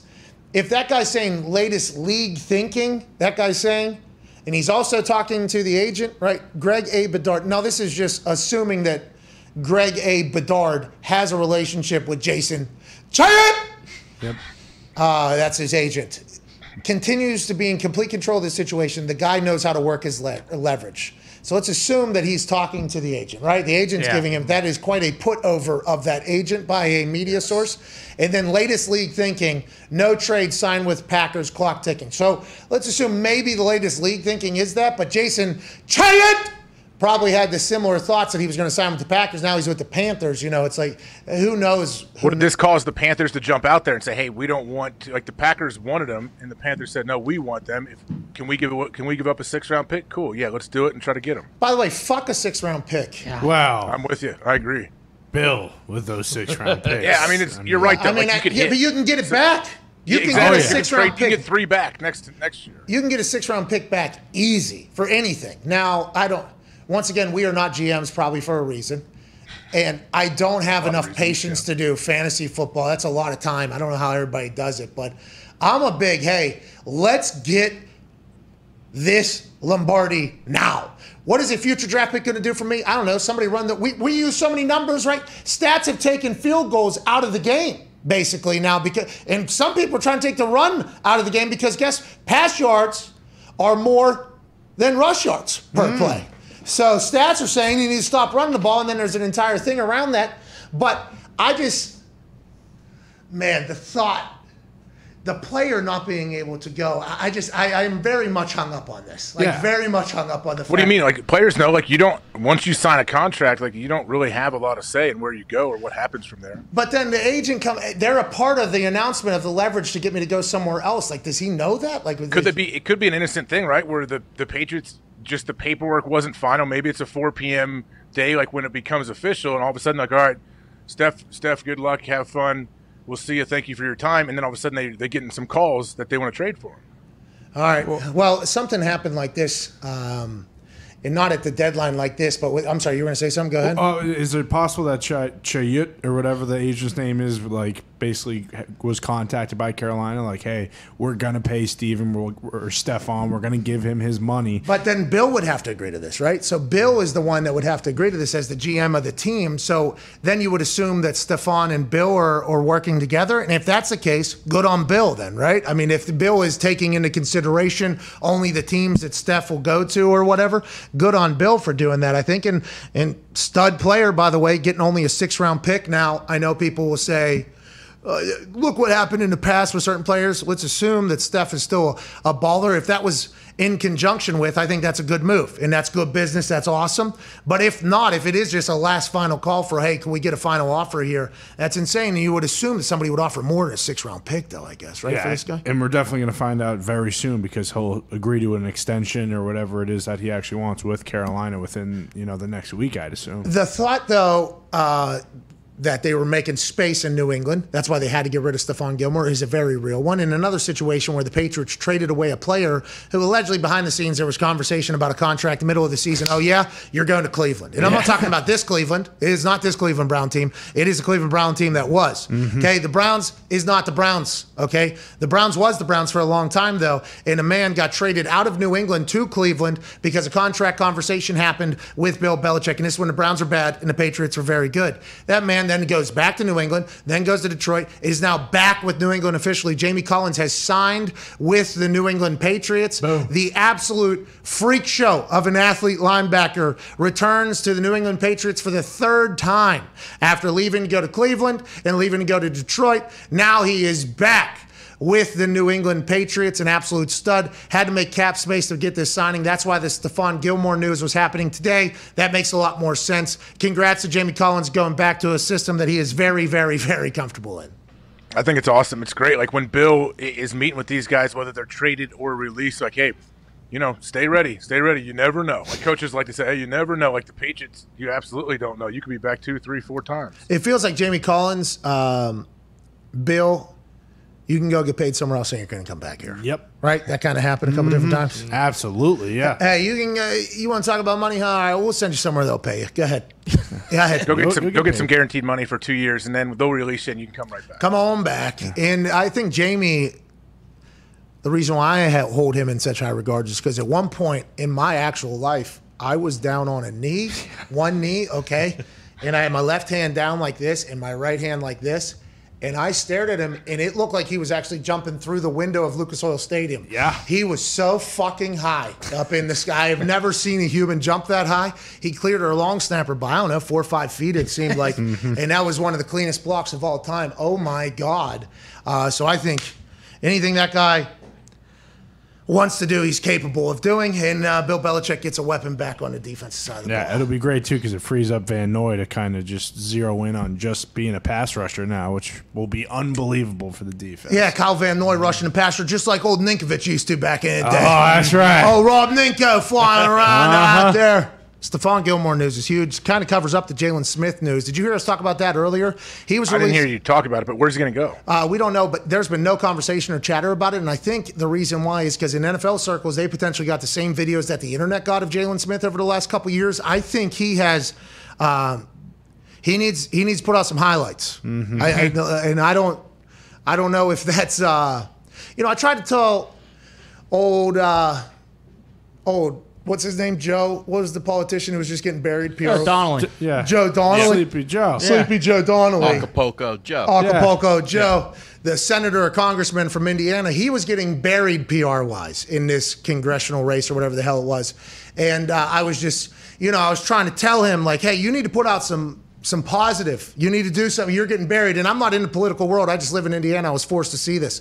There is only lowlights of Jalen Smith hitting the internet right now. I don't know what that's all about. And I think it's because the Dallas Cowboys fans maybe are such big fans that they want to defend the Dallas Cowboys for cutting Jalen Smith, even though they're going to owe him, like, I think $16 million over the next 2 years. It's $16 million in dead cap space.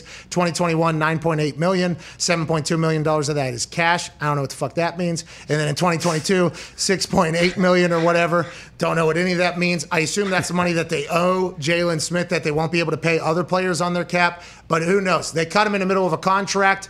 And I think Cowboys fans are trying to support the decision publicly. And we saw a lot of bad videos, a lot of bad plays of Jalen Smith. Maybe he hasn't got all the way up to his ceiling yet, but he's going to get picked up by somebody, I assume. Right, AJ? I mean, there's no conversation right now. Yeah, he'll get picked up. I don't know who it may be, or if they're going to give him like what kind of deal, maybe a prove it deal.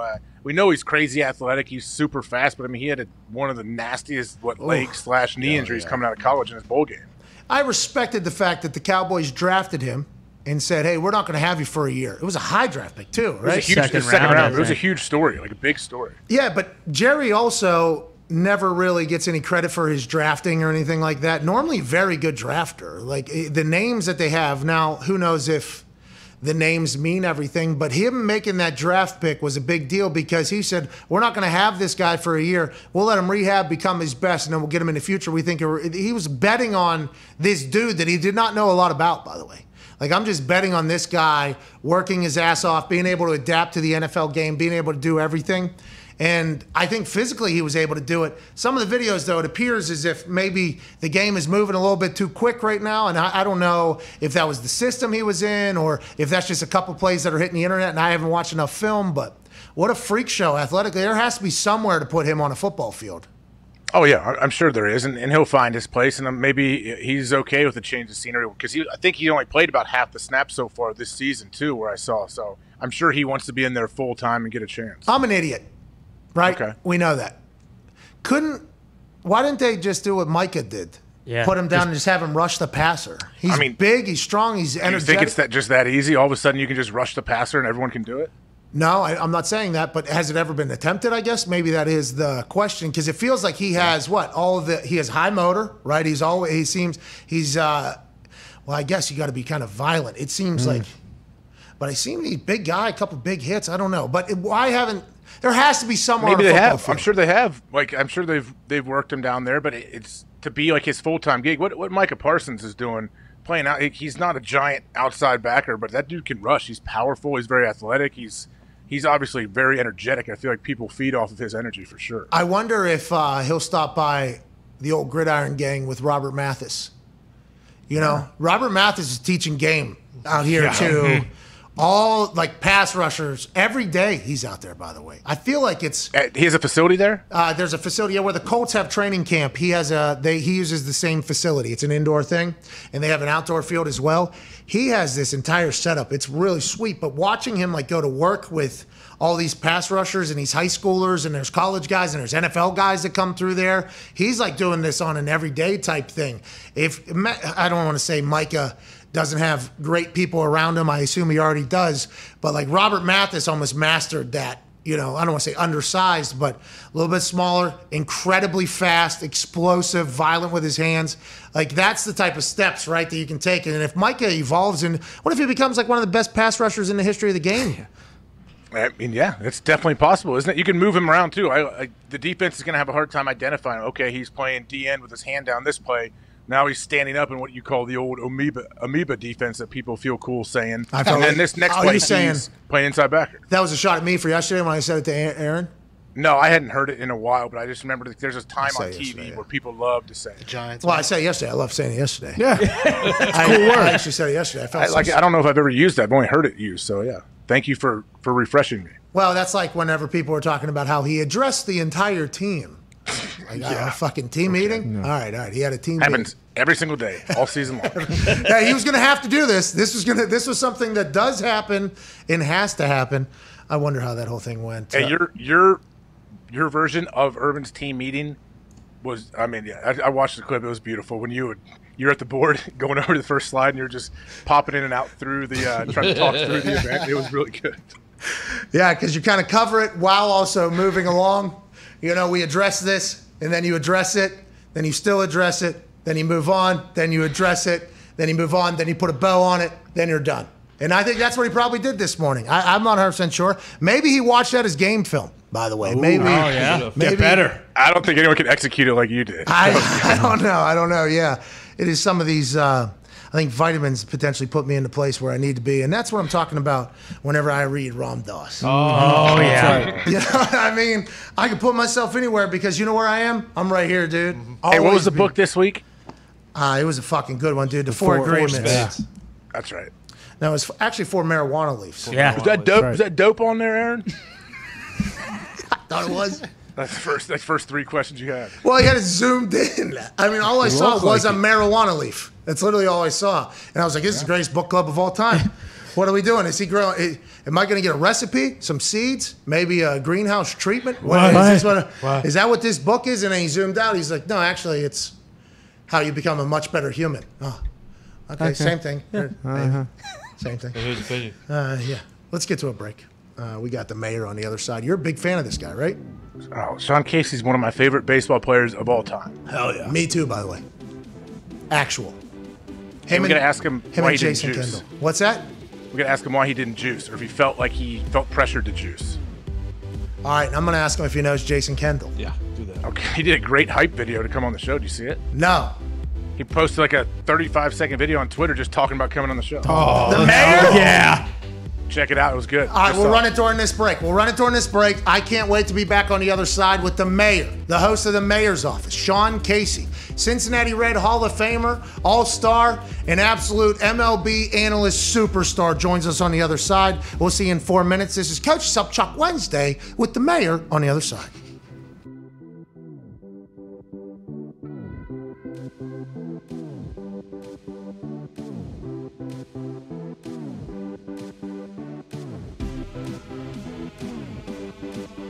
Off MLB Central, MLB Network. Boy, I had a great time. Flo, D-Row, Lauren Shahai. It was great. I'll tell you what, about to go on my man Pat McAfee show. Another Yunzer, Pittsburgher. I love him. I don't know what it is, McAfee. When I come on your show, bro, it makes me want to pick up the belt. I know you're doing a lot of WWE stuff now. This is my John Cena version, a little older. John Cena version with the thing ripping right now. But I feel a little like Ric Flair, 4 Horsemen back 1980s style when he used to get it with Tully Blanchard, Ole Anderson, Arn Anderson on his sides, 4 Horsemen style. Looking forward to it. 1:30, Pat McAfee Show. See you soon, brother. Just got off. I was told by Del Curry, Scottie Pippen struggles on the golf course, right? Right. I was told at that thing that I'm going against Scottie Pippen the next day, match play, heads up, one-on-one Scottie Pippen. So we decide, like, okay, we could probably have a couple drinks, stay at the casino a little bit longer than we should. Representing the NFL out of the Shoeless Golf Club of America, Pat McAfee. His opponent, representing the NBA, Scottie Pippen. You know what I mean? This guy's got 6 rings. Yeah. He's a fucking Hall of Famer. But today he's going to play against me. And then I start seeing Scottie hit some shots that are just like starting to come together. And I'm like, wait a fucking minute. I think I was lied to. We were lied to yesterday. We were told Scottie Pippen was a terrible golfer. Bro, he's Scottie fucking Pippen. Going in the back 9, I think I was down 1. Like, we were battling. But I started making putts. And Scottie Pippen went ahead and got real hot. I mean, real fucking hot. I was down 3 with 7 left. And I looked right in the camera, and I go, so we're down 3 with like 7 holes left. Scottie Pippen's about to get this work. Scottie Pippen from 190 yards out just fucking dunks it. Fucking boom, bang, and then walks up to the green, gets the ball, cameras on him, and he goes, Pippen ain't easy. Kidding me? All right, down 4 with 6 left after Scottie Pippen just chips in from fucking 400 yards out. I was fucking demoralized. Pippen ain't easy. By the way, best he's ever performed at golf, because I'm around, better teammate than Jordan. Yep. People forget. Oh, yeah, I told Dell, I was like, Dell, what the fuck you lying to me? He was like, well, I saw it yesterday. He was not great. And Greg Anthony told me, and I was like, Dell, he buried me, Del Curry. He buried me. He was like, hey, Pippen ain't easy. Yes, baby, it's time to celebrate. Talking about a shotgun of beer after he had beat me. Obviously, I like teach him how to do it. Yeah, put a hole in there. It might spread a little bit, so. Leave Yeah, so you're going to go here, and then you're going to open and flip up. Does that make sense? Congrats on winning the NBA a couple of times, blah, blah, blah, blah, blah. And being an incredible golfer. Right, well, cheers, man.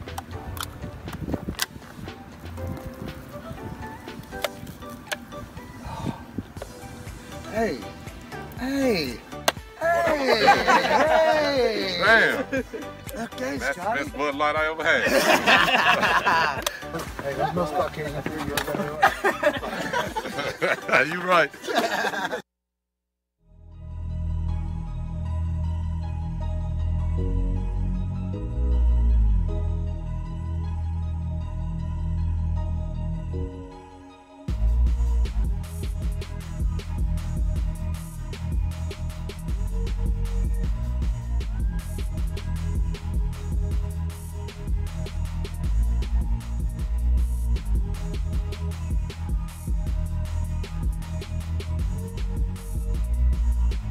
It's the show recommended by 0 out of 5 old white guys.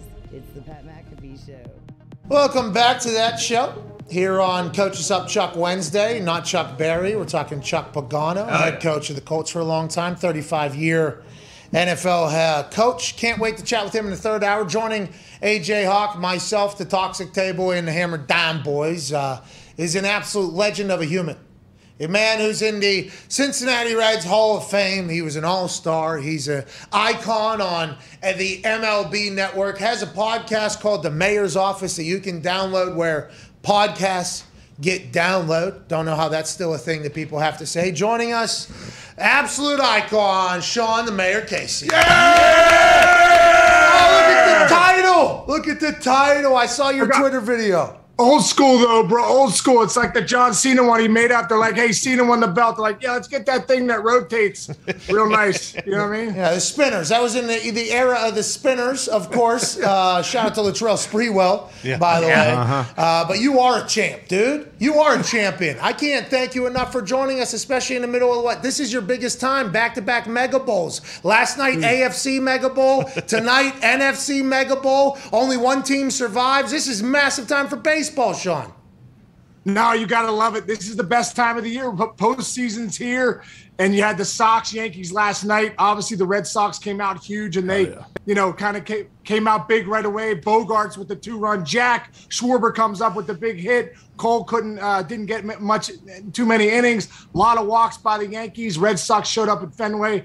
That's a ton of fun. Then you got the Dodgers, Cardinals tonight. Scherzer, Wainwright going head-to-head. It's the best time of the year if you're a baseball fan. For us as analysts, it's the best time of the year. So, I don't know. I hope you guys are enjoying it, too. I know AJ is probably enjoying it. You know what I mean? He's a baseball fan. Yeah, me too. Hey, me too. I'm a big baseball fan. AJ? I need Sean to get back in there and play, though. I enjoyed watching guys like Sean. Sean, with your personality and you at first base, were there ever any guys that came down that they're like, hey, man, I'm good. I don't need to talk today. We're okay.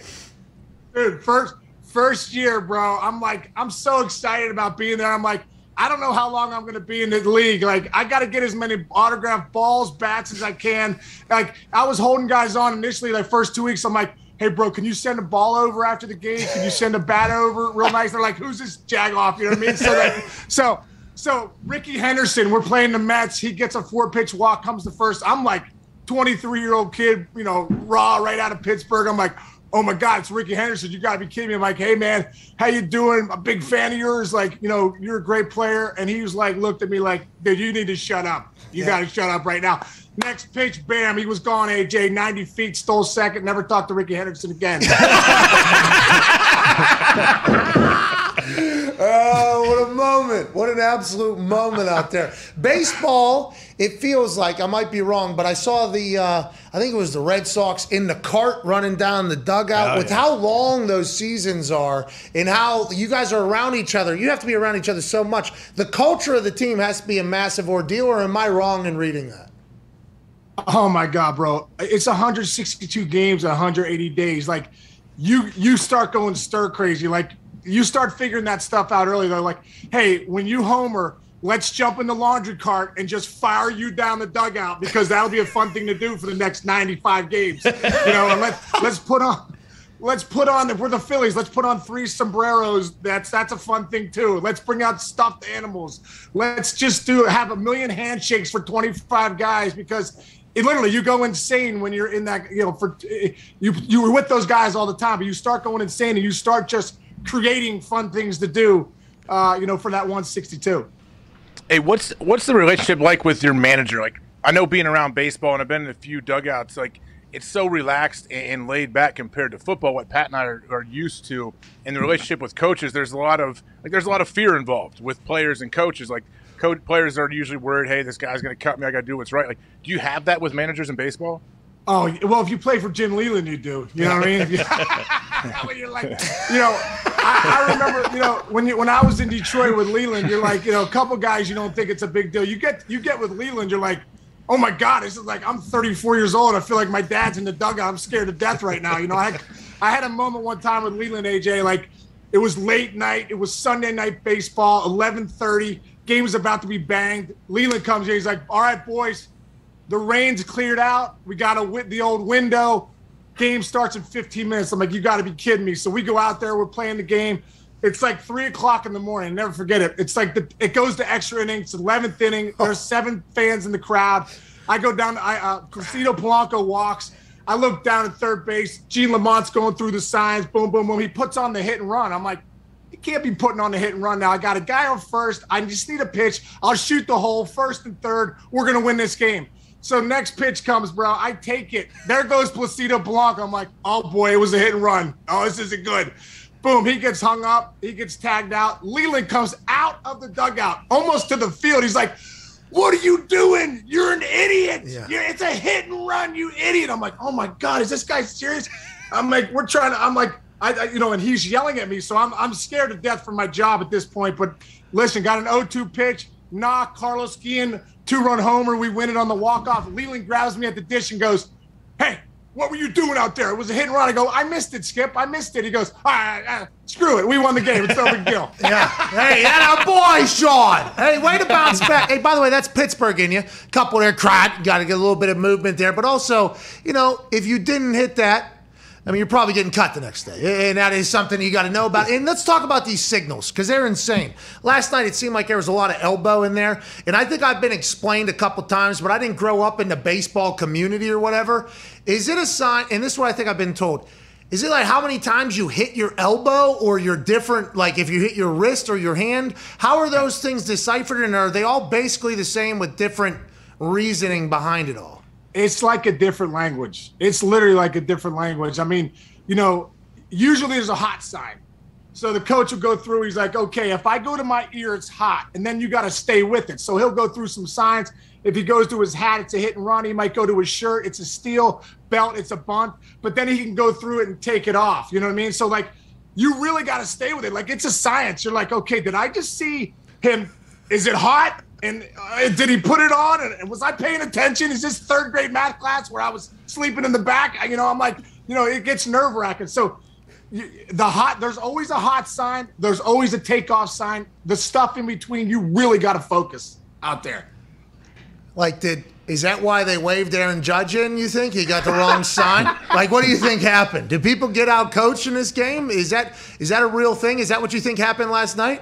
You know what? I think that, listen, at the end of the day, playing with that green monster, it messes with guys. When Stanton hit that ball off the fence, it kicks off. Hey, BGM! What a night for the big green monster last night. 2 homers, dude. Congrats to that monster up there. Big night for the monster. Big night. That ball kicks off, and Kiki Hernandez makes a great throw. Bogarts makes a great pick. I think Nevin, when you're looking at it from there, Nevin, the third base coach, is like, listen, we got to throw. It's a short hop to Bogarts. I'm going to send them, and it just gets you sometimes. I remember when I played for Boston at Fenway, I hit one off the monster. I run to second. I think it's a double. It's not a double. I'm out by 25 feet. Now, I was one of the slowest guys in big league history, but that's no big deal. That's a side note. I got thrown out by 25 feet. Boom. I hit one to right center one time. The next night, it bounces off the fence. Nick Markakis comes in, bam, hoses me at second. I'm like, this is terrible. The fans in Boston are like, stay at first. You're slow. You don't know with the monster. You don't know what the hell you're doing. I'm like, I'm right. So I come in, put my helmet up. Fellow Pittsburgher, Terry Francona, he comes up to me. He's like, Case, he's like, can I talk to you real quick? I'm like, yeah, what's up, Skip? He's like, you've gotten thrown out 2 nights in a row, one from the monster, one right center. Is there any chance you might have polio?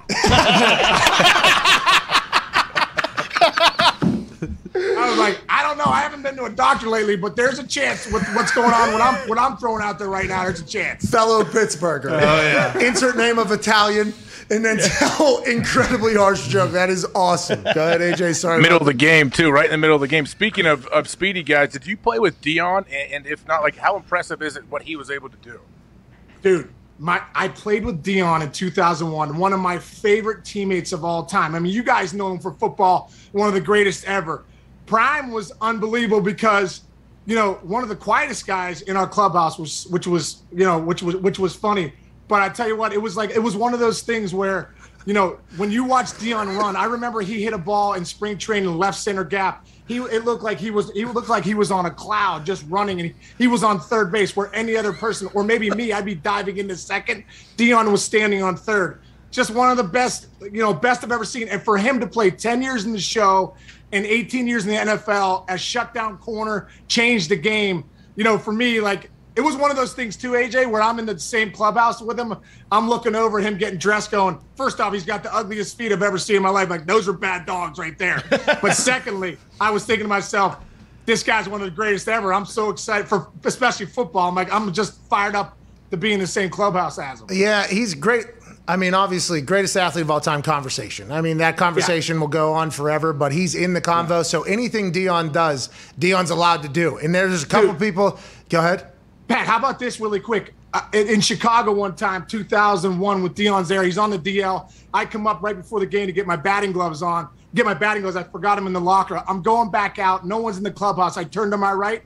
Deion Sanders, Bo Jackson sitting at Dion's locker talking. I'm like, and no phones back then. So I'm like, I should not be here. I should not be here.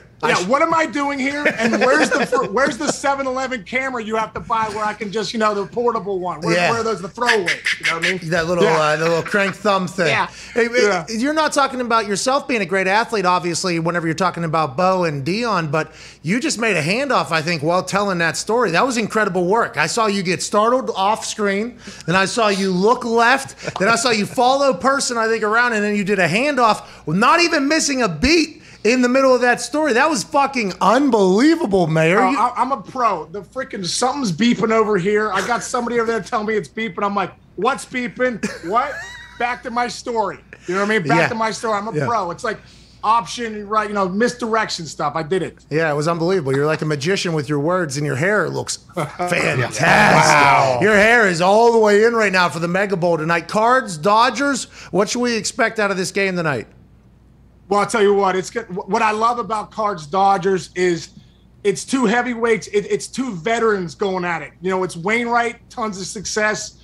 17-year vet. Scherzer, a lot of success in the big leagues. Two vets going at it. Know how to calm the emotions. Get in it. It's going to be interesting to see how they go head to head because the bullpens nowadays will get involved fast. But I love the fact that the Cardinals defense, how hot they are with the bats. The Dodgers are going to miss Max Muncy. I mean, I think that's one thing that when you take that kind of you take that bat out of the lineup, you take he's one swing away from changing the game. He gets on base, so it'll be interesting to see what happens with Muncy being out of the lineup. But it's going to be a great game, man. And this is why you love this time of year in baseball and Dodgers Cardinals. Let's get it on. Mega Max has got lightning in his wood, dude. That's right. Everybody's saying it. Go ahead, Todd. Mr. Mayor, the Yankees have never brought back a manager if he hasn't made it to the World Series within his first 5 years. I don't know if you played with him or Brett Boone, his brother, or anything. Aaron Boone stinks. Are the Yankees going to shit can him and potentially Brian Cashman as well? What's going on here? How do you think that's going to play out? You know what? No, they're not. I mean, I think I don't know. Damn it! I mean, Boone. Listen. There's so many times during the year you watch the bullpen. Like Aaron Boone's not blowing up a big lead in the 7th, 8th, and 9th inning. I know Booney well. He's a great friend of mine. I just feel like his demeanor's right for New York. I feel like the New York Yankees need to get more athletic. You watch the Rays, you watch the Red Sox, you watch these guys. They're athletic. They're strong up the middle. Oh, yeah. You know what I mean? Gleyber Torres didn't play that well this year. You got Brett Gardner, man, in center field. They have the big boppers. Listen, they can put runs on the board quickly. But at the end of the day, I think the Yankees need to get more athletic. Yeah. Aaron Boone's going to be back. Hey, is Big Bopper is that a common phrase in the baseball lexicon? I don't know. I think, Big Bopper. I don't know. Maybe that's a Pittsburgh thing? I don't know where Big Bopper is. I mean, there's Big Bopping down there, 7, but big time. But I don't think I've ever. I love Big Bopper because those Big Boppers last night weren't big enough for that big old Bopper, the Big Green Monster. Hell you know what I mean? I can't wait for tonight. Hopefully, there's a lot of action. I bet on the over last night. It did not hit. It was 8.5. It's close. Yeah, it was close. 8, thanks to you guys, not to the Yankees. Yeah, Which, by the way, did you hear the anger in him whenever you said they're not going to fire Aaron Boone? He was actually pissed. Time to go. That's how Yankee fans obviously feel, is that, like, if you don't win the World Series, everyone needs to go every year, right? So I get it. In New York, that's the way it goes. But I don't think Booney's the problem. I think Booney's actually the right guy. Oh, Booney down there. He's on a hot seat there. Go ahead, Tom. Mayor, you talked about Wainwright and Scherzer being vets. Both of them recently have had tough starts. Does that matter at all tonight, or is it just reset? They're vets. They're going to be fine going into this game tonight. That's a great question, because Scherzer's given up 10 runs, I think, in his last 10 innings, something like that. So, you know what I think? I think once you're in the dance, the adrenaline is so different here. The atmosphere is so different. And so I just feel like these guys, their game, I don't think it matters how they finish. I think tonight you're going to see a pretty good pitching matchup. I think these guys will deliver. Go ahead, Connor. Yeah, Mayor, have you ever been involved in a benches clearing brawl or rushed the mound for any reason? Oh my God, man! Well, one of the you got the Boston shirt on, so obviously probably one of the biggest brawls, and I'm sure you remember this in 2008 when Coco Crisp and James Shields went toe to toe. I was right in the middle of that one. It was like, it was one of those things. First pitch was behind Coco Crisp, and I remember getting to the top step. I go, "All right, fellas, here we go. It's freaking William Wallace time." Everyone top step because it's happening. You know what I mean? So here we go. Next pitch, boom. He drills Coco. Coco comes out. Now Shields meets him, right? And I remember running out. It was one of the fastest I ever run. I ran like this. For some reason, my arms went like this when I ran, but I was flying this time. Like I was like figure skating. You know what I mean? So I come out there, speed skate out there. Boom. James Shields throws one of the greatest haymakers ever, right? Coco Crisp, Matrix, boom, back. He comes back, bam, bam, bam. Coco hits him with a 3-shot. I come flying in, go after James Shields. And if you look at the replay, Johnny Gomes is unloading on Coco. I totally missed that happening. That's why I was really trying to protect him. Like, hey, let Johnny Gomes unload on you real quick. I got to go get James Shields. So I go to get James Shields, and I pull back like this. Well, DeMarlo Hale, our third base coach, had him in a suplex city. He freaking grabbed German suplex. He grabbed Shield, pulled him back, boom, and dropped him. So I was like this, and next thing I know, I had no one to hit. So I just turned it into a Macho Man Randy Savage elbow. I end up landing on the mound. I'm like, my God, I think I hurt myself. You know what I mean? Like, so there's pandemonium, right? Everything happens.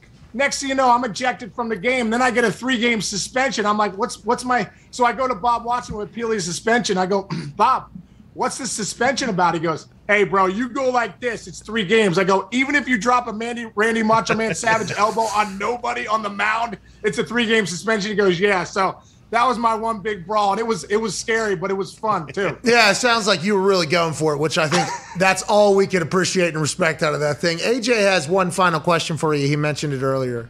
Well, I'm curious. Were you ever like intrigued, or you felt like, hey, man, I may need to juice myself up if I want to keep up? Like you were in a time, maybe towards the end of that era, but like, did you see it happening? And did you ever like? I would imagine if you're trying to make it in the league, and obviously you were a great player, but some people would probably be like, hey, I need to do this to stay in this league.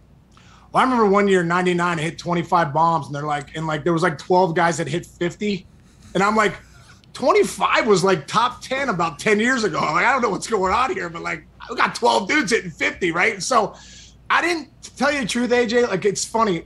I didn't do it, and I think the guys that were doing it were kind of all in the know. And I think, so I never thought about doing it. I know at the end of my career, one of my coaches, said to me, he's like, hey, you ever think of doing some HGH? Maybe come back next year, hit us about 25, 30 bombs. I'm like, bro, I'm 12 years in. Like, it's running its course. I got to get in the cold tub to just get going. HGH going to help me, like, put 5 more years in my career. But I think there's a lot of guys I played with in that steroid era that look back and say, you know what, at the end of the day, it wasn't a fair playing field, and guys would have had longer careers maybe had they done it. I really never planned on doing it, but, it worked out all right for me. Yeah, I'd say. And it seems like it's working out still to this day because the long-term effects are obviously the thing. And I feel like I'm not obviously in the baseball world at all, and that is 100% on me. I should be more invested, but I feel like when A-Rod told his story after it came out that he was on it, and he was like, he was like 22 years old or 20 years old, and everybody around him was doing this. He had all these pressures. He felt almost obligated to do it. You're saying, like, no, it wasn't like that. Like, the people that were doing it were kind of in their own world. It wasn't something that was openly talked about. Because it feels like, and my impression of it is that was just something that was very normal. Like, hey, this is what baseball is. This is how it's going. It was not like that. It was not. I swear it wasn't. And you can ask a lot of guys. It wasn't. I remember one day coming into spring training, you're in the off season, you get the personal trainer.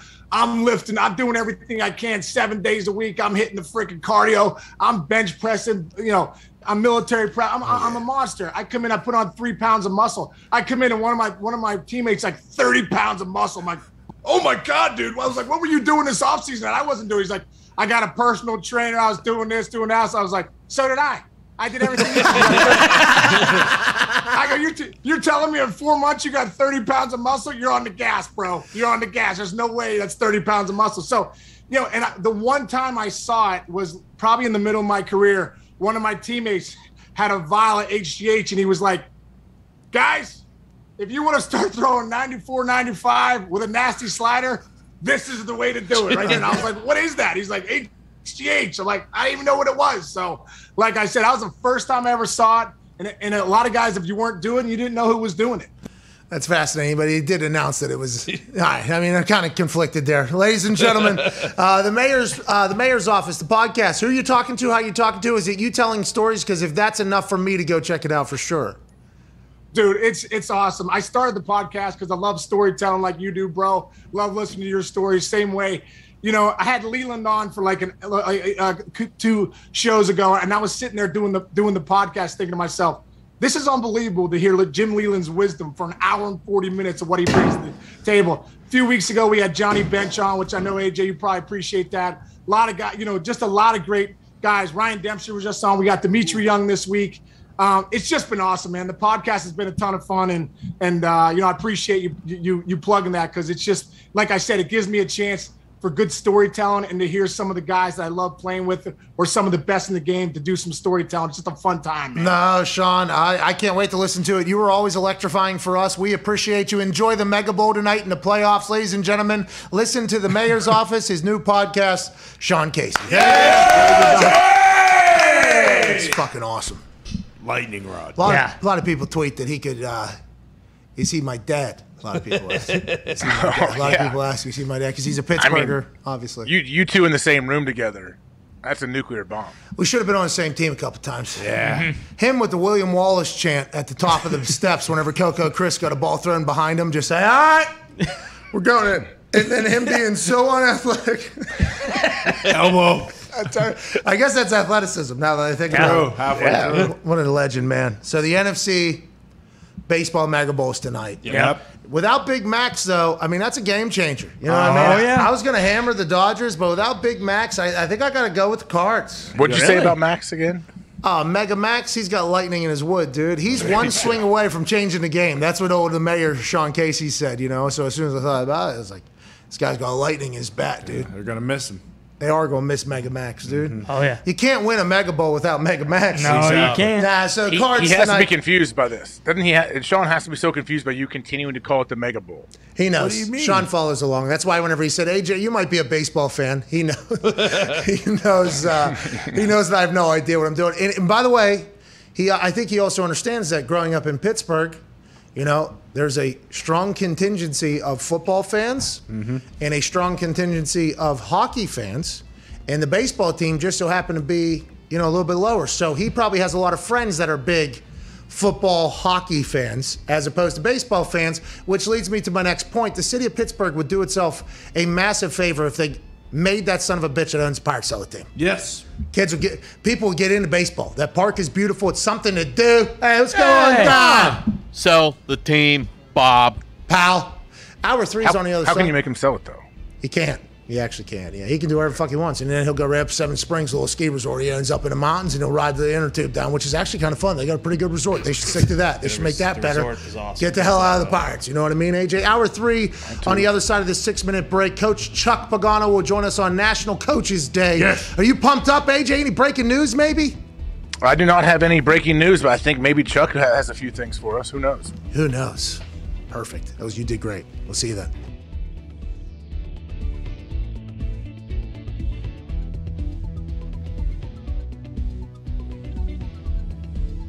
They want to play for the Yankees one day, the people I'm playing against. They want to play for the fucking Yankees. Check out, like, in there, we put a little surprise in there for you. About to get iced, it feels like. Yeah, I mean, let's start the day, I guess. What the fuck you get It's great to be a member of the Washington Wild Things baseball team. We're number 1 in the league, right? Yeah, let's fucking go. Fuck everybody. Fuck everybody else. When I take BP, will there be anybody telling me how to fucking hit? No. Feels like the wind's blowing this way. Yeah. Might have to attack that fence tonight, huh? Hey, you got it! Does the DJ play heaters like this all night? I started hitting 2 days ago. Oh, you'll be fine. I think I figured it out. You'll probably only face 90 miles an hour, right? Is that me in the game there? This is a good at bat. This is a good at bat. Oh, shit! Oh, shit! Give me it! 1-1 pitch. Let's go! Line drive right son of a at bitch! That came down a lot faster than I thought, though. Let's be honest. It's deep, and it is off the wall. Field it up. Excuse me! If you could all get off of my dick, we would be better off. Tell you what, would have been nice to take a nap earlier. Another throw. Get back! First. You have to tell me when that's happening. You're making me look bad. Hey, Steven, fuck you. Hey, fuck you, Steven. Hey, nice pitch. 149. Does that feel good, Steven? Oh, wow. Wow. He tosses up the ball. Wow. Back to being a player now. Making plays. Touchdown. What inning is it? Top of the second. Jesus. But it was finally my time to get in that box. Number 1, the right fielder, the former punter from West Virginia, a former Indianapolis Colt, and a current Barstool Sports personality, Pat McAfee. The anticipation is real. Oh, fuck. Hit out. I'm in the hole? Son of a bitch. This is about to happen. And that will bring up Pat McAfee once again.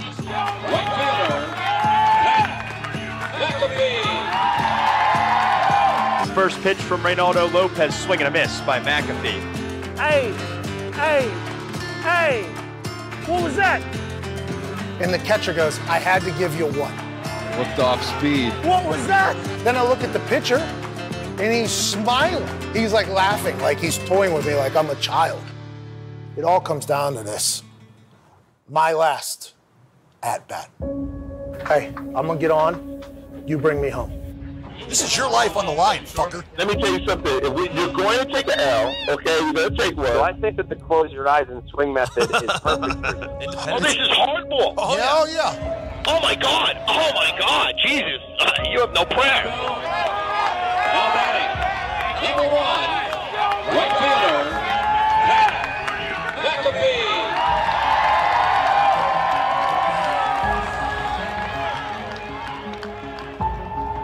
Oh, boy. Oh, this is the thing.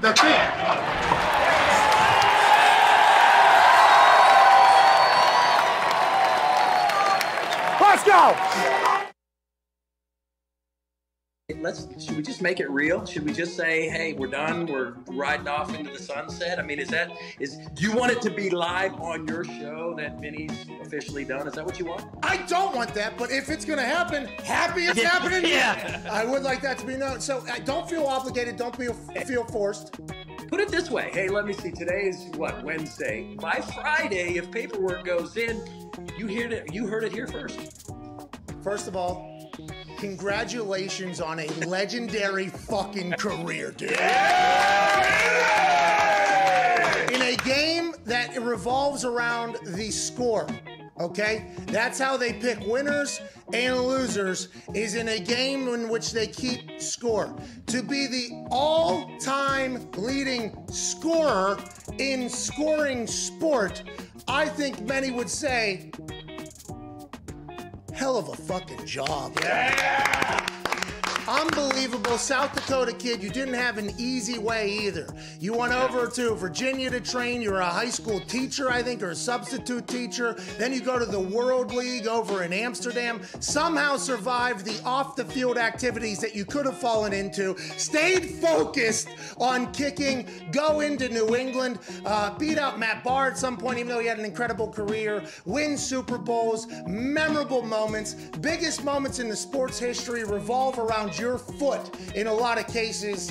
Congratulations, man. You're the fucking best. I was honored to be your teammate. Yeah.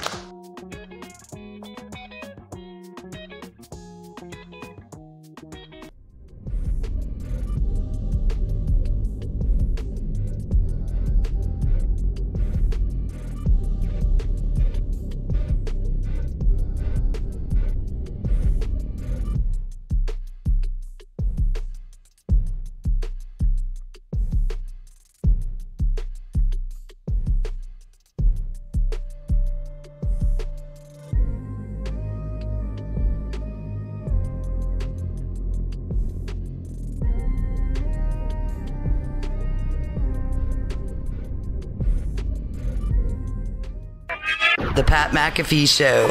There'll be no rules for our guests, for us, for the things we can talk about. Yes, Speaking his mind. I've never had a problem expressing my opinions or my thoughts or anything like that. While being relatable. I haven't had that manufactured fake-ass celebrity that a lot of people have whenever they go on those big networks. I've had a chance to really build my crew, build my following, build my audience. And ridiculous. What am I supposed to do? So I'm supposed to look at something that I can definitely afford and say, nah. Is that what I'm supposed to do?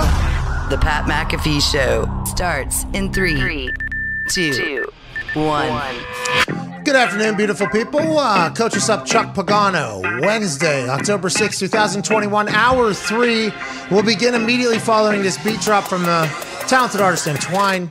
There it is. Here we go. I am sitting next to AJ Hawk on the screen. If you're watching at youtube.com/The Pat McAfee Show, and you might hear the incredible voices of the Toxic Table at Boston Connor and Ty Schmidt and Tone Diggs, the COVID Cowboy, also the host of Hammer Dahn, which is a gambling podcast that goes live 15 minutes after this show ends every single day. I believe they've been on a little bit of a heater. The first 5 last night they won. Woo. NFC Mega Bowl tonight. I assume you guys will have picks on that. We'll be joined by Chuck Pagano here in a few minutes, but we'd like to put a pin in some conversations and update some people who maybe haven't been listening. Stephon Gilmore was released this morning by the New England Patriots publicly, internally kept on the team until about 4 p.m. allegedly, then traded to the Carolina Panthers for a 6th-round pick. All came out of nowhere. We never expected this. Nobody could have expected this. There's been long-term discussions happening that was admitted by Bill Belichick and also Stephon Gilmore's people over the last couple years. Was he going to get traded at trade deadline? Was he going to get traded at the draft in the offseason? Now we find out he did get traded, but it was announced that they were parting ways, which made it sound like he was being released. A 6th-round pick from the Panthers now makes Stephon Gilmore a Carolina Panther from this point forward. Field Yates is reporting that an extension will be around the corner in this entire thing. Who the fuck knows? There's going to be a lot of people pissed, though, that their team didn't offer up more than a 6th-round pick, AJ Hawk. I just saw the headline. I didn't get to click on it during the break where it said parting gift. Gilmore's traded to the Panthers. So are they saying like this is where he wanted to go and the Patriots did good by him? Well, allegedly now, and this is where this conversation leads back to probably an incredibly hyped owner of the team we're about to refer to. Allegedly, multiple people were reporting that Steph wanted to go to the Green Bay Packers. And I don't think the Packers are in a position where a lot of free agents are potentially going to be trying to come there, because there's a lot of other destination places that are in, I don't know, Tampa, LA, Phoenix, and other cities that are different than Green Bay. Although the team in Green Bay has been to the NFC Championship back-to-back years, has the current reigning MVP. I understand Green Bay is a beautiful place, but having somebody like Steph potentially want to come to Green Bay and then inevitably get traded somewhere else, allegedly, has to be a shot right in the baby maker, Ty Schmidt. Yeah, I mean, I'm a moron. I don't know why I worked myself up and acted like, you know, Rick Bedard or whoever tweeted out that it was basically a done deal that he was going to Green Bay. Albert Breer also reported. Yeah, exactly. I heard that as well. So, I mean, I guess it makes sense if the Carolina's going to give him an extension right away, because the Packers probably weren't ever going to do that. So if he could get something like that done, then I guess it makes sense. But yeah, I mean, I'm a fucking moron. He doesn't know if Aaron's going to be there too, though. Think about it. True. If there's a big time free agent, he's probably like, all right, well, do I want to sign an extension if I'm not confident? But allegedly he wanted to go there, so the Packers could have made the same trade that the Panthers could have, right? Yeah, of course. Well, and I assumed it would have just been a loan anyway. It would have been for the rest of this year, and then no extension talk. Yeah, because they got a lot to figure out. Exactly. But a lot of teams probably think that way. Their fans probably think that way. Not always the most sound arguments are made, but there was a couple teams I thought maybe we're going to get into that action. The Panthers are one of them, by the way. The Panthers have the money. That's where he's from, Carolina, so a little bit of a homecoming. Also in the news today, Justin Fields has officially been announced as the starter in Chicago. Congrats to Justin Fields.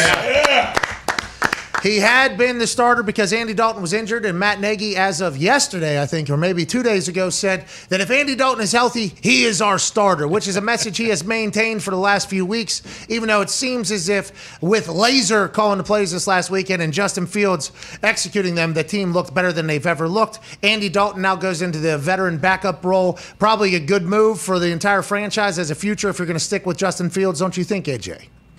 Yeah, it seems like that, and I'm sure Andy understands the situation he is in. But man, ever since Nagy did that post-game presser, like I feel like his players, people just have to look. I don't know what it was. Our first glimpse of him acting like that, or just turning it back to him, and just it was a weird thing. So I just wonder how the players and coaches are responding to that too. Okay, and let's turn to a guy, and this is a terrible way to start this conversation, but I mean, he was in the conversation. He's a guy that I got a lot of respect for. I appreciate. Happy National Coaches Day to this man. Ladies and gentlemen, a man who I'm honored to say was one time my head coach, Coach Chuck Pagano. Oh, look at that backdrop. Oh, my God, are we in the hills out there? McCall, Idaho. That's the Payette Lake out behind me. We can't Beautiful out here. Yeah, we can't see the lake. We can only see the pine trees, but I want to let you know it is gorgeous. Look at you, old man retired in the woods. This is Tina and I's happy place here. It's unbelievable. Well, our happy place is when you stop by and educate us on stuff going on in the coaching ranks. And I won't ask you how you think the team and the coaches are responding to Nagy potentially after the game this past weekend, giving himself a nod for laser success with Justin Fields. However, you're going to do what you got to do. But now that it's been announced as Justin Fields is the starter, what do you think took so long? Why do you think the holdup was? And what ultimately do you think pushed him over the hump to make that decision? Do you think it was pressure from other people, or do you think Nagy just got to that point naturally? Yeah, you know, going back to the presser, Pat, I mean, all he had to do is get up there and say, hey, look, Bill did a great job. Fields did a great job. Defense was outstanding. Turnovers, end of discussion. You know, Tino always taught me, less is more. Shut up. You talk too damn much, Chuck. So less is more. Just leave it at that. And then, you know, I think the court of public opinion, I think the fans, I'm sure there's people in that organization are saying, hey, this kid's our future. Why are we going to delay this any longer? You know, we know what Andy is. He's great in that road. He can become, you know, the next clipboard Jesus, if you will, and be the backup. And, you know, let this kid, you know, get these snaps under his belt instead of waiting, going back and forth, you know. So I don't, one way or another, I know the locker room and everybody in that city and that organization is probably fired up that Fields is going to be out there still. Chuck, when you're a head coach of a team, like how aware of you, like of your team and the guys that are playing for you, like, are you aware of, okay, how is this going to come across? Whatever I say to the media after the game, during the week, the messaging I'm trying to get across, Are you paying close attention throughout the season of like where they're at? And hey, are these guys? I'm losing some of them, or I'm not. Or hey, I feel like I have them. Like, are you always something you have to adjust with that? You have to. You know, you'd be totally ignorant not to be in tune to all that stuff, and you got to watch, you know, what you're saying, when you're saying, how you're saying it, because those guys are all watching that. You know, as much as you think that they're not, and you say, hey, earmuffs and blinders, all that stuff, they're watching the leader. The head coach is the guy that's out in front of this organization. He's the guy that everybody's leaning on for direction, and whether you're winning, whether you're losing, good times, bad times, you're the guy that's out front. So you better be in tune to the locker room. You better have a great feel for what's going on in that locker room. So having some great vets, some great leaders like we had in Indy, I had a ton of players, a group of guys like Pat that they could come down to my office. He knew this. It was an open door policy to say, hey, you know, we got this, and this going on, and you know, whatever. I mean, we need to, you know, maybe back off of some. I mean, some guys came to me and said, hey, you know, your talk to the team, you know, we got blistered out in Arizona, and a couple of guys came and said, your talk to the team was terrible. I go, I appreciate that. I wish you would have stopped me during it. We might have made this game competitive, you know. So, no, you got to be in tune to that, AJ. Coach Urban Meyer, and I know the coaching fraternity is probably a buzz right now with everything going on down in Jacksonville, because there's only 32 NFL head coaches. You know, this job is, obviously, you said last week, it's a lonely one, but it's also a tough one, obviously. That's why it is the highest level in the men's league. Everything that's going on with Urban Meyer and off the field, the viral video stuff, I don't think to myself, you know, I want to hear what Chuck Pagano thinks about what's going on at Urban's Chop House. But what I do think about is, what does Chuck Pagano think about a head coach not flying back with his team, right? And AJ is in Green Bay. We had Lombardi on, Paisan. He's been in Raiders, Cleveland. He's been in New England. He's been around, he said, 25, 30 years. You've been in the game a long time. None of us have ever heard of this. And this is something that is I think that is call for a concern, let alone all the distractions that happened after that. Your thoughts on that, and did that ever cross your mind? Yeah, I was blown away. I mean, first of all, I thought when those pictures of video came out, I said, okay, someone had to Photoshop this guy into this deal. You know, and then when you come out and you say, okay, this is for real, and that this is right after the game, and you didn't fly back. I've never heard of that in my entire life. 37 years of coaching. I never saw the head coach miss. I never once ever thought about not doing that. Win or lose, whatever the circumstances. Again, I don't know the circumstances surrounding Urban and the family and staying back and, you know, hey, I want to get out of Dodge. I need to clear the head. You know, everybody needs to. You don't get to do that. You signed the contract as the head freaking football coach for the Jacksonville Jaguars. And this guy's a great coach. We all know what his record is, but you don't get to check out. And it's only the 4th week of the season. Yeah. Hell, where's he going after 8 games, 9 games? You know, you just don't get to do that, Pat and AJ. You know, that's what you signed up for, and you're the face of the franchise. All you got to remember how we always said, protect the name on the back of your jersey and that decal on the side of your helmet. So, like everybody else, you're totally blown away with this. Again, I'm not judging anybody. I've never heard of nobody, you know, getting on the plane and flying home. Because, again, your locker room, we talked about locker room earlier. You know, getting those guys back, this will be, like you said, what if he turns this whole thing around and they start winning games, you know, and he comes out and this will go away just like everything else goes away. I mean, there's been history of this, that, and the other go on, and time heals all wounds, but this could be hard to get the guys back, you know, because you're telling, what are the 5 things, Pat, we always talked about? When you guys were getting ready to go on a bye week or after a Thursday game, and we had these you remember the 5 things we always mentioned? Give me the first one. Alcohol. Oh, yeah. Drugs, yeah. Right? Firearms. Bingo, guns, yeah. Bingo, guns was in there. I believe. These are all things you guys are doing on bye weeks? No, just stay away from. Stay away from these things. We said these are the 5 things that could get you sideways. You know, women. Strangers, women, random. Nothing good. Nothing good happens after midnight, right? How many times have you guys heard that? Nothing good happens after midnight. So a lot of those things were broken there. That's right. Yeah, and it's coming from the head coach. Okay, so what could you do, though? If you, let's say someone's in that situation, what could you do? The owner comes out and puts out a statement saying not only does he have to he has to regain our trust and respect, which I thought was interesting in the statement. Like, what can he do? I feel like you got to put everything on the table and just be completely honest, I guess. And I don't know, just let everybody know, like, this is exactly what happened. Yeah, the less is more deal. He should have walked right in there and forget, okay, I wanted to eat dinner here, my family right across the street, guys, pictures, no. You just go in and you own that shit and just tell the guys, hey, I effed up big time. This was, a decision that, total distraction to the team. I screwed up. I owned it, and you own it and you say, hey, look, I don't know how I'm going to get your guys' trust back. I don't know, because I'm telling you guys all these things. Don't do this, don't do that, especially with COVID going on and all the other things, because nobody's talking about that. And then you're putting yourself in this situation where this possibly could happen.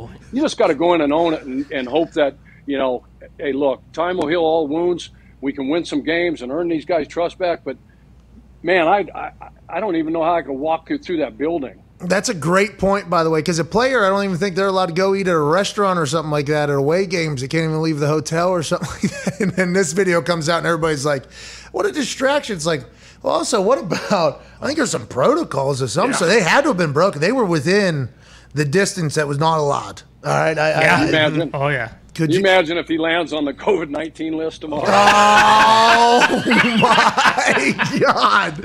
Might be a blessing. Yeah. Maybe. I'm not sure. Go ahead, Ty. Coach Pagano, I don't know if you saw the situation between Vic Fangio and Harbaugh at the end of the Ravens and Broncos game. Was there ever any points in your career when something like that happened where you didn't agree with the way the other coach handled the end of the game? And were there any guys who Fangio said we expect that kind of bullshit from them?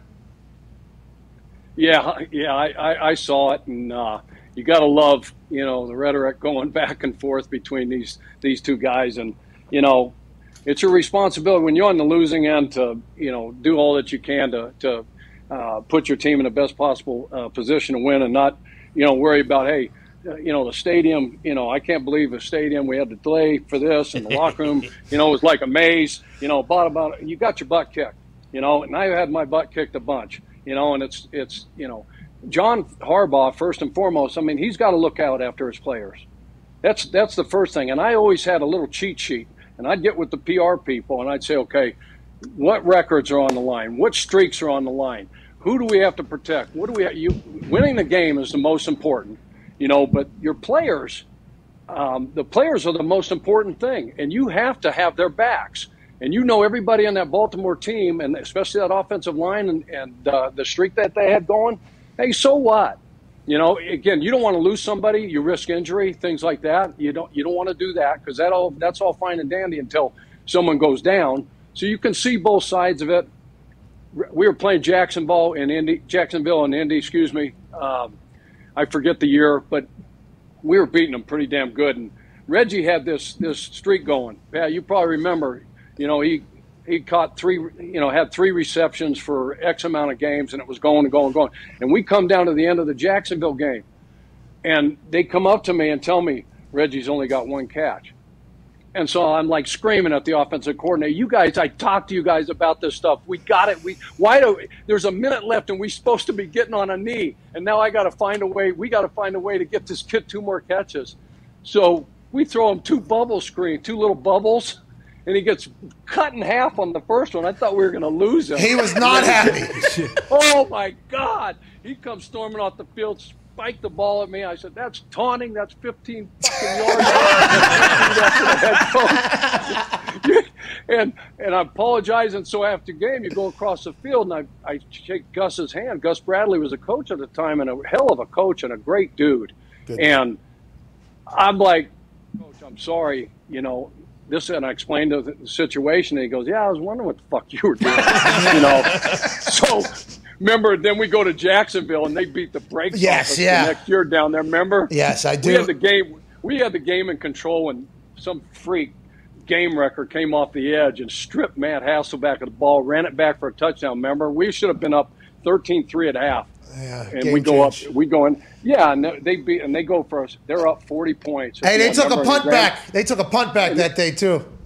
Yeah. Yeah. Yeah, you're supposed to get that guy on the ground, Pat. Yeah, I know. That literally. Hey, do what you got to do. Get the guy on the ground. That's always what. That's what you would do. Just get the guy on the ground, dude. No, you guys watch your highlights. That they just get the guy on the ground. You murdered kids. Well, you were vicious. I'm big though, Chuck. You know, I'm big. I think one of my favorite moments was it was another game where we didn't have any points or whatever. And Vinatieri had a scoring streak going on or something like that.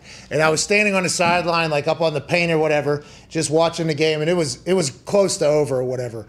And you walk over and you literally go like, is this going to fuck up Vinny's? I think you said, is this going to fuck up Vinny's scoring thing? And I was like, that's a great fucking question. I don't know. So because we could have never expected that Vinny wasn't even going to go out for an extra point or something like that for a game. I forget what it was. And I forget who I asked, maybe Conti or something real quick. Because I was able to go run and ask a question. And he never stepped foot on the field. So he didn't even play in that game basically. So it didn't stop the scoring streak. And I think I told you that. And you were like, yeah, thank God. All right. Yeah, because you thought old Vinatieri was going to be. That is something you cared about a lot. And I think your players appreciated that. But there's obviously a way, I guess, where another coaching staff could get pissed off about it. Go ahead, Connor. Yeah, Chuck, this weekend we get the first installment of the illustrious London game. How do you kind of keep your guys prepared for that, and how do you get ready for a game that you got to travel for and all the different time changes? Yeah, great question. That was really tough because as Pat can attest to, and AJ, we're all about routine, and we're about structure. And Monday is Monday, Tuesday's Tuesday, Wednesday's Wednesday, and now you get thrown and you look at the schedule and say we're playing such and such in London, and that is a ball buster, man, on an organization, on a team. I mean, it's hard. It is really, really hard. And we went over there in 16, close one, lost to Jacksonville by 3. I went over there in 19 with the Bears. Lost a close one by 4 to the Raiders. It's really, really difficult. So what we tried to do is you got to get all your work done, get a lot of work done, up until Thursday.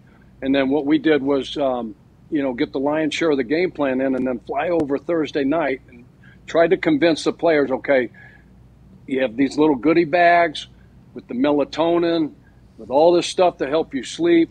And this is mandatory. You have to sleep all the way over. Yeah. Okay? You have to sleep all the way over. So then when we get to London, all right, it's like 6:30, 7:30 in the morning. We leave Thursday night sometime, right? And then we get there, and then we got to keep you up. And so nobody slept. I was walking through the plane, and not a damn person was asleep. They're playing cards. They're playing playing talk, all this stuff. And I'm like, get to bed, goddammit. Our body clocks. We're going to get our asses kicked. So you try to do that. Keep them up Friday. We stayed at this nice little place, out.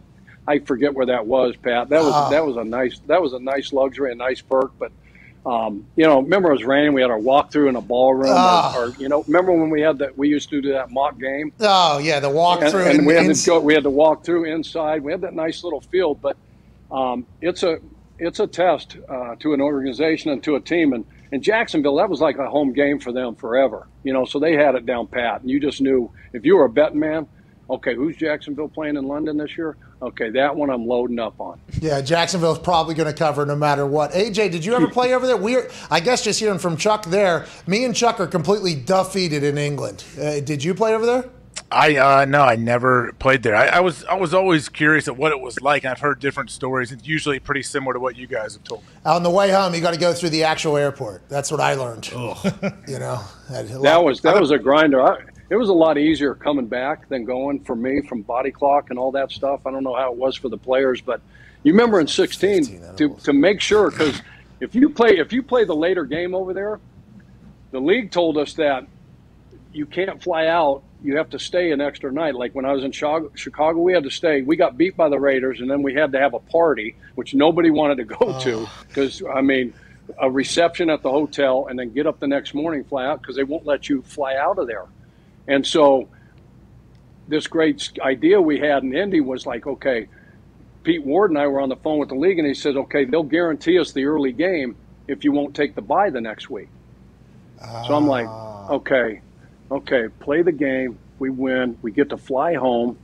All right, we play Chicago the following week, if you remember this, and don't take the bye. And that was rolling the dice. I don't know how smart that was, but just to make sure that we got home, a day earlier, AJ and guys. And we appreciated we beat Chicago. No, I think we beat Chicago that next weekend because I was done, man. And we escorted. Hey, we appreciated the decision, though. I think everybody was excited to get home after that thing, but we weren't allowed to leave because Jacksonville flew first because they won or something like that. I forget. We were held up in that dining area or whatever, and then obviously the airport situation for me was one that was wild. Go ahead, Diggs. Did you know I was on, you had to have. I had a bunch of edibles, a bunch of them, a bunch of them, and I thought, with dope in them, all right, easy, the way you described the things that I was eating. But I didn't know we were going through the actual airport. So I had to make those disappear. If you do recall, we're on those buses to the actual airport. What is that, Heathrow. We were going to the actual airport there. So I had to eat all those edibles. I was above that plane on the way home, Chuck. That was a wild... Yeah, I knew there was something responsible for some of the decisions that you've made. But matter of fact, I'm all over those edibles now. Let's go! Hey, Chuck. It's so good for my body, and agreed. All that kind of stuff helps me sleep. Yeah, it's awesome. My joint pain. Yeah. I can golf every single day on those things. I love it. Yeah, me too. I love them a little bit too much, And I do. If you do recall when those, and you never did a butter of it because you're a head coach. Obviously you're a head coach. You never were part of it. But those days where those annual tests were announced to the team, man, what a fucking celebration when McAfee was said. Those were some of the happiest days of my life, Coach. Those were some of the best days of my life. How about when Dave would come up, after practice? Okay, Coach, I got a list of names. Okay, Hammer away. Go ahead, Hammer. And so I start going through the A to Z, right? And guys are just like, not good. Just got their head down, like, God, please don't call my name. Please don't call my name. And they're like, oh, thank God. And then there's some people, wait, and Mathis. Okay, what's next? McAfee, fucking right. Okay. All right, I'm free, or I got 3 more months to wait. What a wild time it is in the NFL. We're talking to Coach Chuck Pagano. Happy National Coaches Day. Thank you, Coach. Thank you for your leadership and guidance. Go ahead, Paisan, Tone. Yeah, Comp. We watched a couple weeks ago. What was that? Comp. Is that Italian? Bloody and Pao Italian. Oh. Wow.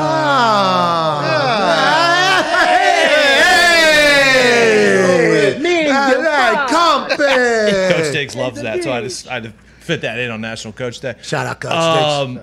Last 2 weeks ago, Niners left Aaron Rodgers with 37 seconds or whatever like that, and some people in the media were like, "Oh, they scored too quickly." Blah blah blah. They had to score. How do you deal with it as a coach when you're going up against a great quarterback on scoring, leaving too much time on the clock, stuff like that at the end of the half or game? Yeah, sitting there watching it, live, I said just the same thing everybody else said. You can't leave that much time on the clock because he's a bad man. And as a defensive coach, we're all sitting there, why'd you score so goddamn fast? Yeah. Jesus Christ. And you're on the sideline getting ready to throw up. God, another 2-minute drill against this dude, 37 seconds, no timeout. I mean, you try to manage the game and manage the clock in those situations. All the offensive guys and half the group's going to say, just score. Doesn't matter. We got to score. Get the lead on this team. And everybody else is like, burn the time off the clock. Let's use our timeouts. You remember all the situational stuff that we did, Pat. Oh, yeah.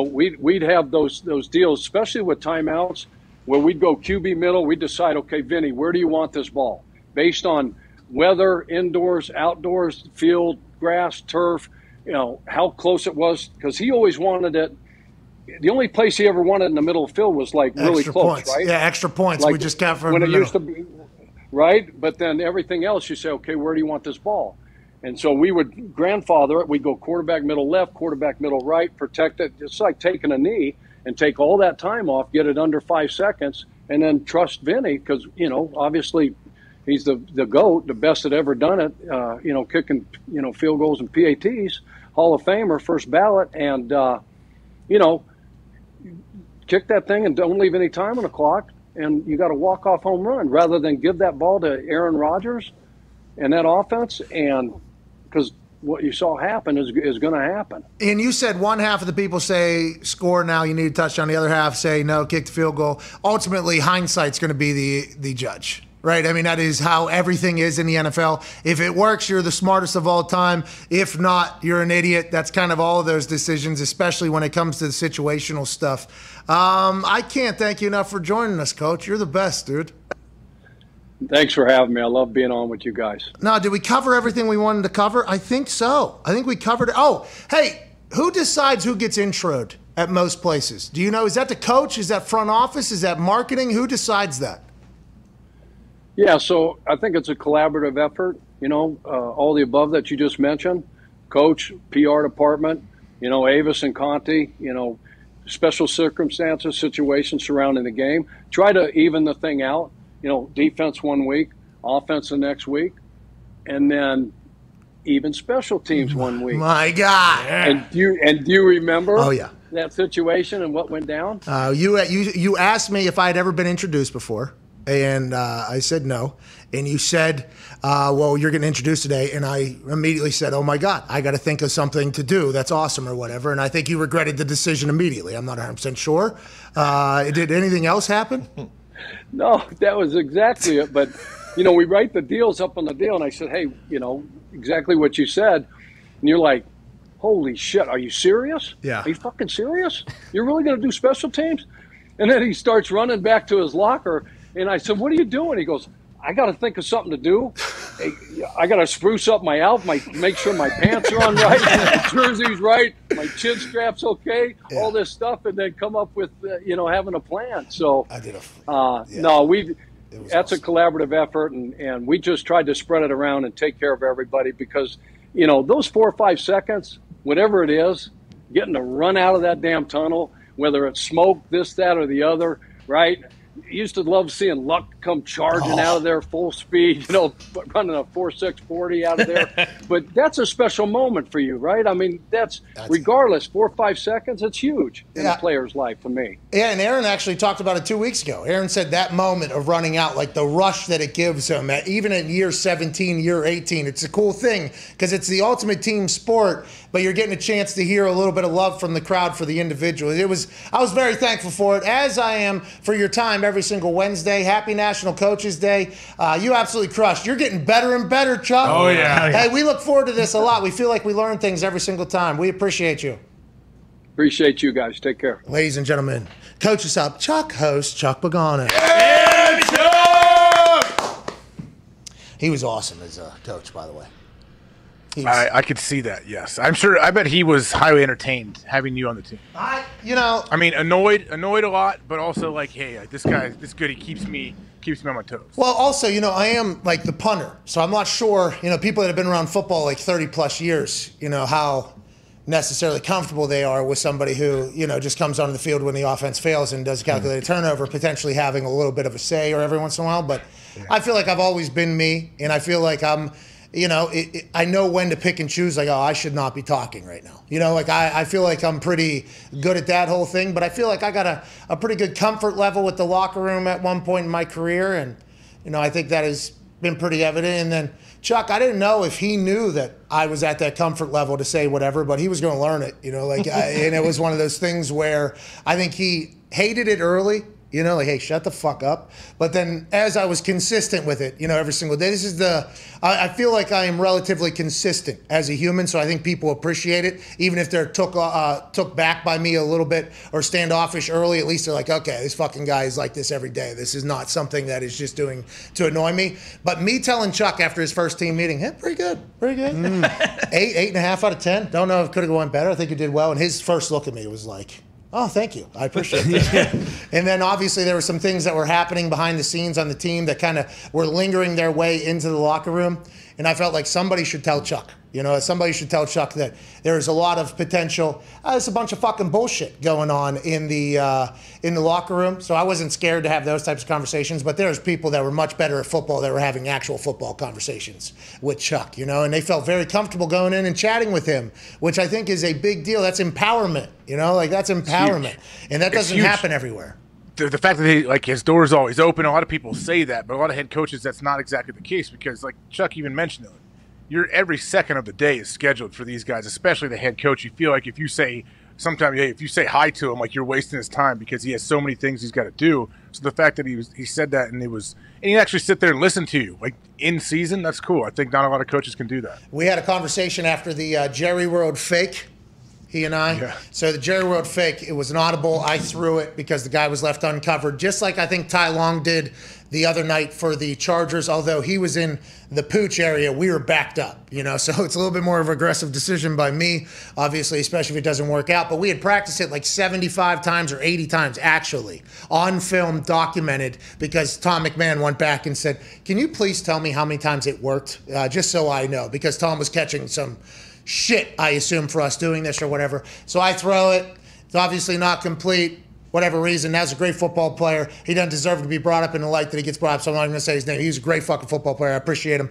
He dropped the ball. So then in practice on Wednesday or maybe Monday, I don't remember if it was a short week, like Thursday, same situation popped up in practice in the drill while we're doing our punt period. And I took that thing and I threw it. Okay, he caught it. We celebrated. Hey, here we go.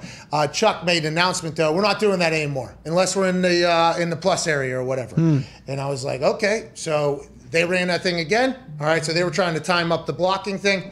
I threw that thing again. Dewey caught it again. I was like, attaboy, Dewey! Like powering him. Chuck said, we're not doing that anymore. Like there was a little bit of a moment happening. Okay, there was a little bit of a moment happening between me and Chuck, and it was fascinating because this is the punt period, it's the first period of the day or whatever.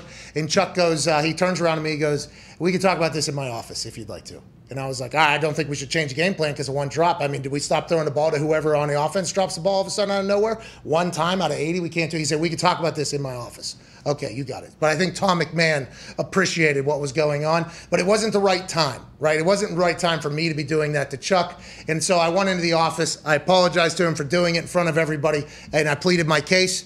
And he said, "Sounds good. If they leave somebody uncovered, you can throw it wherever," knowing damn well nobody was going to do that again because we already threw the ball. So that's where we kind of ended at, But it was a real thing. It was a cool, like, hey, this is, I don't want to say man-to-man, but it really was like a cool moment that I think he had with a lot of players too, which is why you'll never hear a player say that they didn't appreciate the hell out of Chuck Pagano, I mean, it sounds like it's almost like it's not that big a deal, but that's a pretty big deal, man, to be able to do that, have that little interaction on the field. You go in, you can talk about it later. Chuck obviously sounds like he handled it well, too. He's like, I don't want to get in a screaming match with you in the first period of practice. Like, that doesn't really set the tone of what I want for the rest of our Thursday, probably. So, and by the way, think about it. Not everybody can do that. This fucking asshole punter, all right? You fucking started us. That incompletion began a 50-point rout, okay? Yeah. And he could have said that to me, Like, so I appreciate that he even had the little bit of, like, we will talk about this in the office if you'd like. Like, now is not the time. And I was like, I guess you're right. All right. This is bullshit, though. I would like this is bullshit. Like reminds me of Peyton, though. Our idiot kicker got liquored up and ran his mouth when he said that at the Pro Bowl back in the day. Yeah, exactly. That was not about me, by the way. Even though I do have a public intoxication and You were like 4 years old when that happened. That's not the case, but I can be construed as an idiot, so, and potentially has a alcohol arrest. So I can see how people could potentially link me to that, and that happens sometimes in public and on Twitter. And I'm just like, I'm not that particular idiot that he was referring to there. I think he actually liked me. I didn't hear him say much after I got in trouble, but I don't know about the other thing. You let me know. Let's get to a break, and then let's answer these phone calls, AJ, on the other side. 5 Hour Energy phone lines? Yeah, we also have to read a lot of stuff. Whether you've been in a relationship for years or are just getting started or are excited to get back out there and meet new people, when the moment comes, you want to be ready. Ain't that right, AJ? Yeah, that's ready. What is this? Which company are you talking about? Roman Ready. Yeah. Roman Ready. I mean, come on. I mean, when the moment. How could you not? I mean, gotta do it. Anyways, with Roman, you can get a free online evaluation and ongoing care for erectile dysfunction, all from the comfort and privacy of your home. Roman ready. I am very sorry for the slip of the tongue, the Freudian slip earlier there. Is confidence. The confidence that you know that you can rise to the occasion in the moment. Hell yeah. Doesn't matter if you've been, looking forward to this all week. What? All night. What? Doesn't matter if it's in your house. What? Somebody else's house. What? In a pint bar. What? In a whiskey bar. What? In a chop house. What? When the moment comes, you need to be ready. Roman ready. Oh, yeah. A U.S. licensed healthcare professional will work with you to find the best treatment plan. If medication is appropriate, it ships to you free with 2-day shipping. Wow. The whole process is straightforward, convenient, and discreet. And if you're experiencing erectile dysfunction, you are not alone. A lot more people than you think experience it, and it might be a sign of something else that's going on in your body. That's why they have a U.S. licensed healthcare professional there to walk you through it in a quick, convenient, discreet fashion. Oh, yeah. Go to GetRoman.com/McAfee today, and if you're prescribed, you'll get 50% off your first month of ED treatment. Wow, with free 2-day shipping. Go to GetRoman.com/MCAFEE, and if you're prescribed, get 50% off your first month of ED treatment. Make sure you're ready to have confidence and control this summer. Be ready. Roman ready. Thank you, licensed healthcare official. Thank you for going. Thank you. Thank you.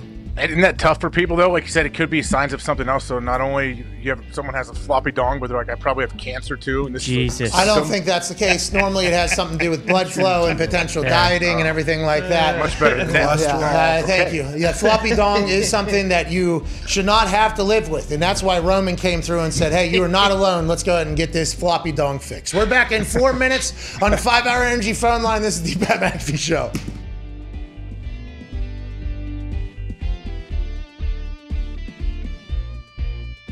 I just saw a picture of you getting out of, I think, a 757 that was from Jim Irsay. What was that, and have you ever been in that plane before? I thought it was like the team plane to fly all of the Indianapolis Colts.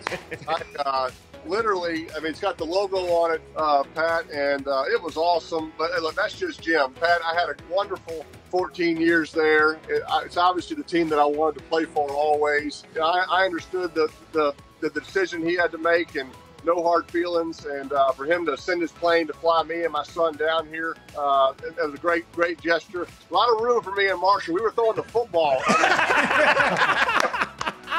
So, pretty cool experience. Pretty cool father-son weekend. By the way, as he's moving from event to event right now, you are the best, dude. Where are you headed right now? I'm going to the game. I got Lynch. I got Faneca. I got these guys in the background. Boys, congratulations. Yeah. Congratulations, boys. All right, Peyton. Oh, hey, there he is. Marshall, I hope you enjoyed that plane, pal. Hey, Peyton, last thing here. You talking to Tom Brady, you becoming friends with him. It was interesting to watch. Oh, yeah, take the photo. Take the photo.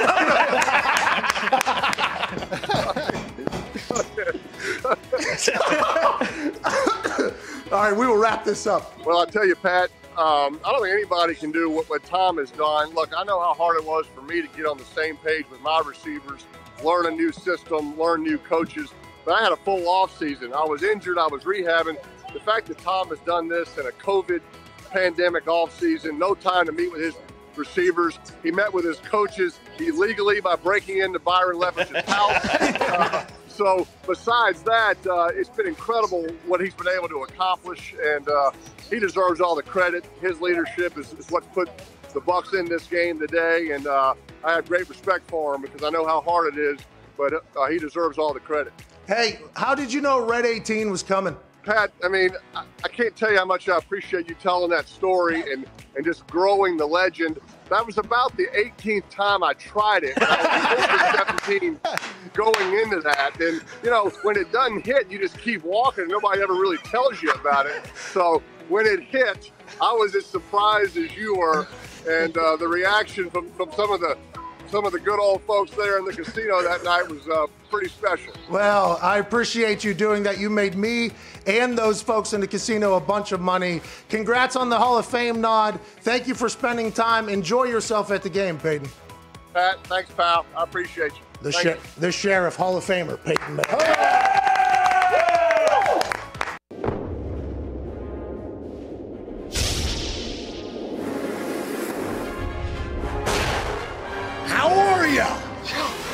Roman, a men's health brand that can dance very well and make you the best you possible. Are you suffering from male pattern baldness? We got something for that. Herpes. See ya! Premature ejaculation gone. No more coming too quick. Allergies as well. And that's not all. We have clinically tested supplements for everything, including erectile dysfunction. Come on! Bye-bye! GetRoman.com/Pat. Be the best you possible.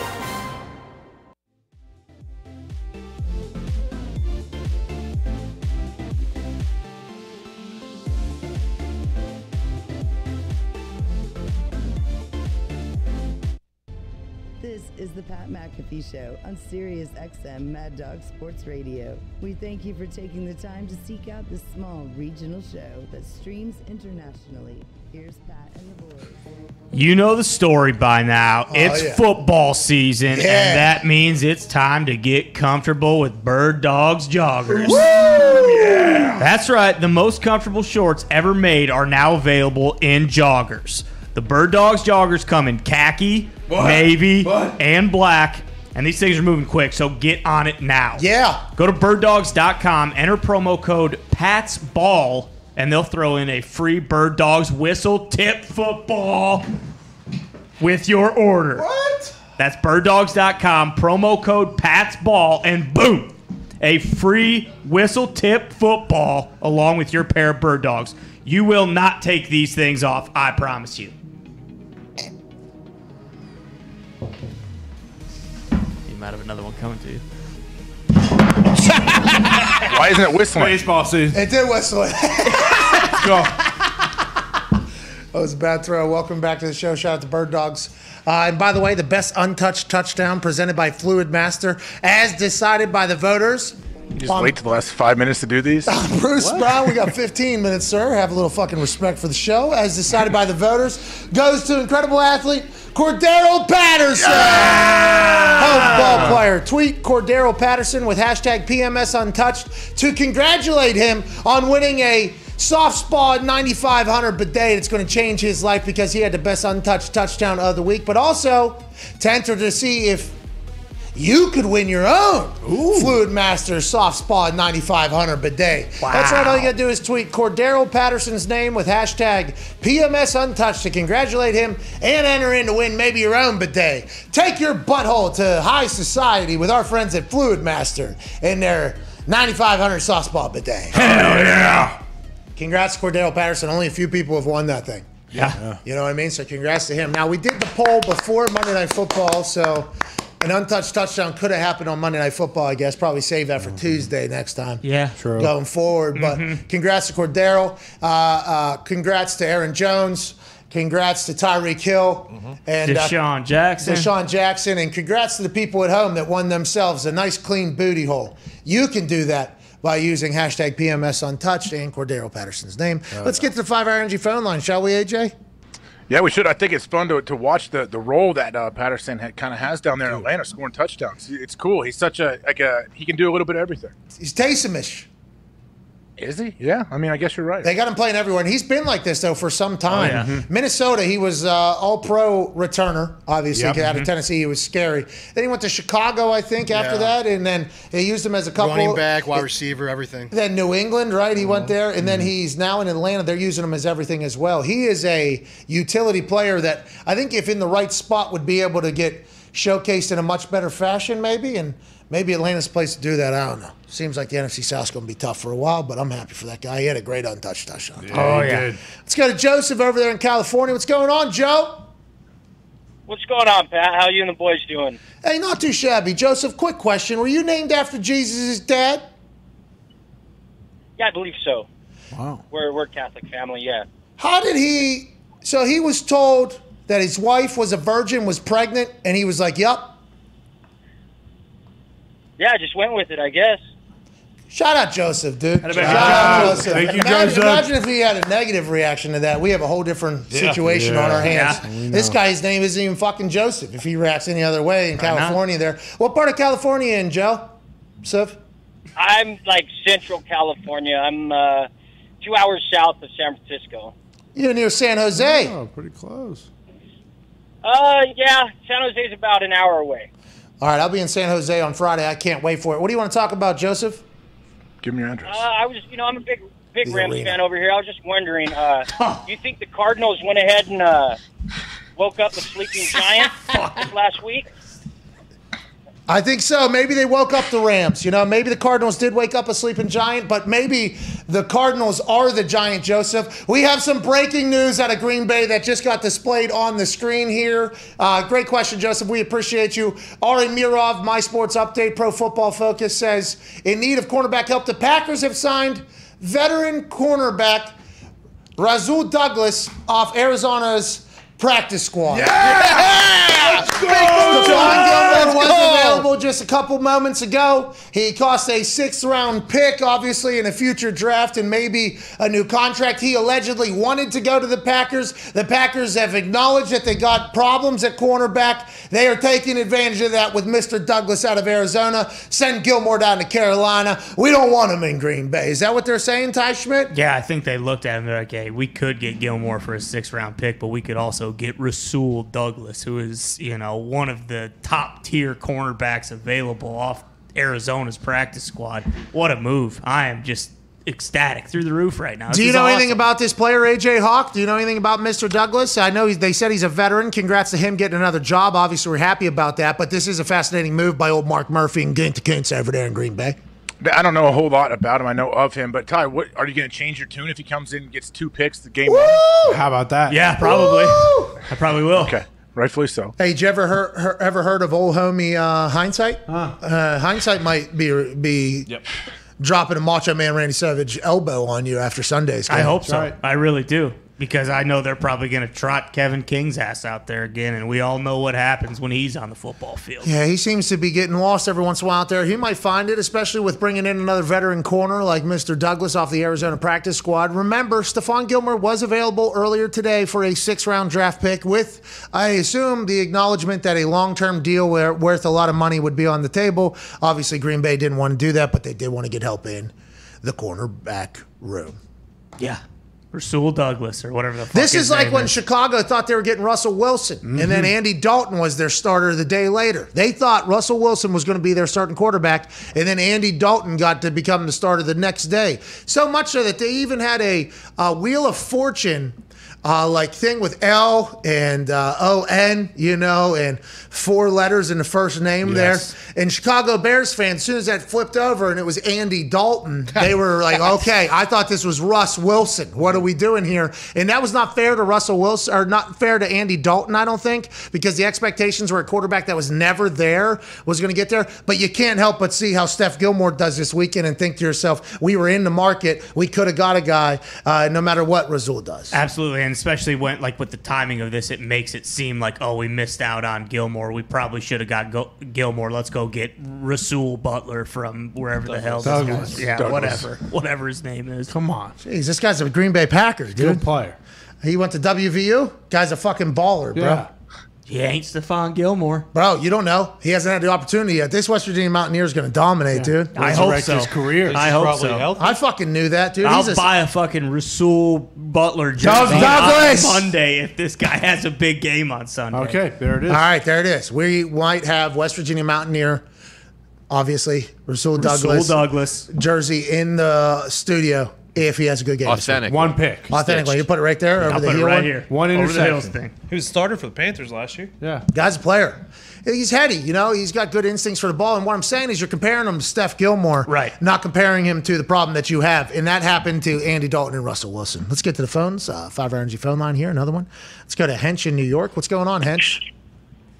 What's up, fellas? Good to see y'all living life. I want to say I agree with Ty here. They need to get rid of that whole goddamn staff over there in New York. I'm sick and tired of it. Oh, you don't like Booney over there. You think Booney's making some bad decisions on the New York Yankees who lost the AFC Baseball Mega Bowl last night, Hench?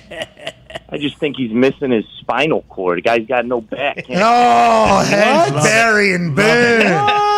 All right, let's go to Charles over there in Kansas on the 5-Hour Energy phone line. Remember, go to 5hourenergy.com, use promo code McAfee, and get 10% off your order. This is good through December. Let's go. And they have incredible flavors like watermelon, What? tropical burst, What? cherry, What? peach mango, What? and more. And remember, you might have had the original 5-Hour Energy, and you thought to yourself, wow, the amount of energy and burst that I feel for 5 hours is absolutely spectacular, but the aftertaste is not good. They've changed that. Yeah, Get to 5hourenergy.com, use promo code McAfee, get 10% off. Happily got all those in a span of 5 minutes. Joining us now, Charles in Kansas. What's up, Charles? Hey, Pat and boys, can you hear me? Absolutely. You sound amazing, dude. Hey, heck yeah, I'm in my Jeep here, so guess that went Jeepin'! pretty well. Jeepin'! That's what we do. Baby. That's what we Yes, do. sir. That's what we do out Oh, here in yeah. the Midwest. Absolutely. What do you want to talk about, Charles? Anyway, boys, I want to talk about the Chiefs' defense. We've been abysmal all season. We finally had a good game last week. I was wondering what do you think we need to do? Do we need to get rid of the D coordinator? Do we need to bring in some more pieces? I'm pretty pissed we didn't bring in Gilmore right now, especially for a 6th rounder, but Yeah, Charles, I mean, after that big win against the Eagles, I think we got to see what they're going to do this weekend against the Bills, who have been a powerful offense. Then you can panic maybe after that. Maybe they turn some things around, though. You have no idea. The landlord's all the way back. Maybe that Chiefs defense isn't as bad as they looked the first couple weeks. Yeah, I didn't really hear his question at all. I just heard your response. I mean, something cut out. I'm Listen sorry, Charles. This show is awesome. A show that's coming on afterwards on SiriusXM is much better than ours. A trailblazer in sports radio, Chris Mad Dog Russo with Mad Dog Unleashed on the other side of this break with a much better show than ours. We'll see you tomorrow for Thursday Night Football, free play, risk-free for Thursday. Hell yeah. Nailed it. Got it in. I forgot we changed the name. It's risk-free same-game parlay Thursday Night Football Thursday. There it is. God damn it. So funny, AJ. Yeah. You didn't even hear the guy. The name keeps changing. Now we found a name. Oh, yeah. Because I've been What is it? scouring. Risk-free same-game parlay Thursday Night Football Thursday comes to you tomorrow on this particular show, noon to 3:30-ish Eastern Daylight Time at youtube.com/The Pat McAfee Show. That follows Coach Us Up Chuck Wednesday, Aaron Rodgers Tuesday, and Overreaction Monday. It's risk-free same-game parlay Thursday Night Football Thursday tomorrow right here live and in person. I've been scouring FanDuel Sportsbook. I've been picking the brains of the Hammered Down Boys, the hottest gamblers on the internet. I've been getting requests and ideas from all across the internet. And tomorrow, I will have a risk-free same-game parlay that is going to be plus 1,500, plus 1,700, plus 1,800. And it's going to hit. This risk-free same-game parlay that has been a real pain in my fucking ass the last few weeks. The first time Christian McCaffrey gets hurt in the first quarter, we're fucked. Come on.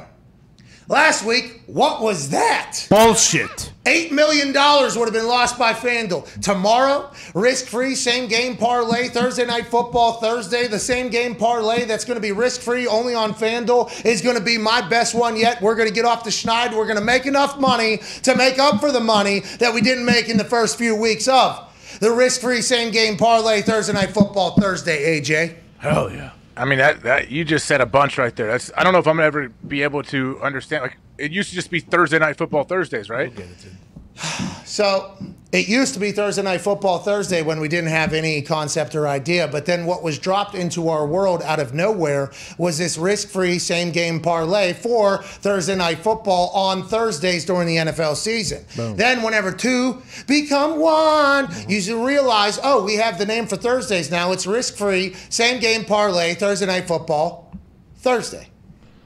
Okay, now it all makes sense now, I think. So, yeah, thank you for clarifying all that. I felt really good there. I was going to see how many times I could say it and how many different ways I could say it. And I felt like it was pretty well flowing. Oh, yeah. You know, the brain really got going. You know, it was like a wizard out there in the brain. I don't know why it happens. Sometimes it doesn't. Earlier today, I caught myself mid-story, had no idea where I was going or what happened. And every once in a while, it does work. So, you know, it's good news over here, AJ. It's good news. It's good news, man. Like you said, steel trap up there. You remember everything. Did anybody get the page right? 104? I don't know if anybody did. Oh, did you post it? You said it was 104? Yeah, it's 104. I know what I said? Still trapped, dude. Nah, you said like 72. Yeah. 84. Klein. Way off. I think you said 84. Steel trap. Look it I up. said 74. You weren't even close, though. You might have said 84. Somebody else might have said 84. I said 74 because I remembered as I said, I'm like, oh, it's Mangold's number, so they're, yeah. That's how I remembered. Let's see what page 74 that you said was. Because remember what mine was. While you're looking, I don't want people to get confused by the caller. The Chiefs almost gave up 500 yards of offense to the Eagles, so didn't play that great. No. How many points? 30. Yeah, I didn't know they gave up that many points. Oh, yeah. Jalen Hurts threw for 380. It was 42-23, and then the Eagles scored a garbage at the end of the game. Sirianni's a genius. Oh, so the Bills are going to fucking... It's going to be, maybe Rams, Maybe not. Chiefs, a la Monday night a few years ago. 74. Somebody did have it. What? 104? 104, yeah. 22 hours ago. Congrats to... I'm seeing if there's anyone else. Is it Jose? No. You should check out and see if there's anybody else. You should also just put in hashtag PMSAR Book Club 104. Yep. And then scroll all the way down to the bottom. The only reason he knew because you showed the page and he has read the book before. Yeah, somebody also looked up the first sentence of the page. Yeah. That's smart. Page 74, which is what AJ wanted it to be. And that's what the Bible is. An astral story, a very groovy astral story at one level. I can feel the horror in somebody. He's saying, it's a good astral story, but illusions are illusions. It's here. In the sound of the tambora, in sound, in the beginning was the word, dude. Holy shit. Rammed ass hates the Man, Bible. you're a guru. I'm not a guru, actually. I think that's a large part of this whole thing is not being a guru, not having a guru. You're your own guru. Yeah, it is crazy. If you read that from start to finish, it's nuts. You did that? The What are you shit in saying? there. The shit What in is- the, in what the- What are you nuts saying about nuts, dude? What are you It's saying? it's just very interesting. What is interesting? All of it. The whole entire perspective of the whole thing.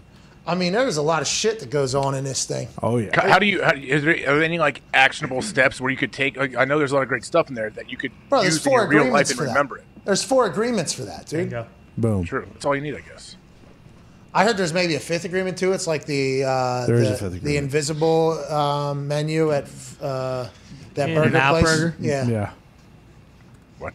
There's a 5th agreement that the author wrote Spoiler. after the 4 agreements. Oh, okay, I thought it was the end of It's the not book. in the book. No, it's not in the 4 agreements. I thought it was maybe the last chapter. No, it's in his next installment, the 5th agreement. All right.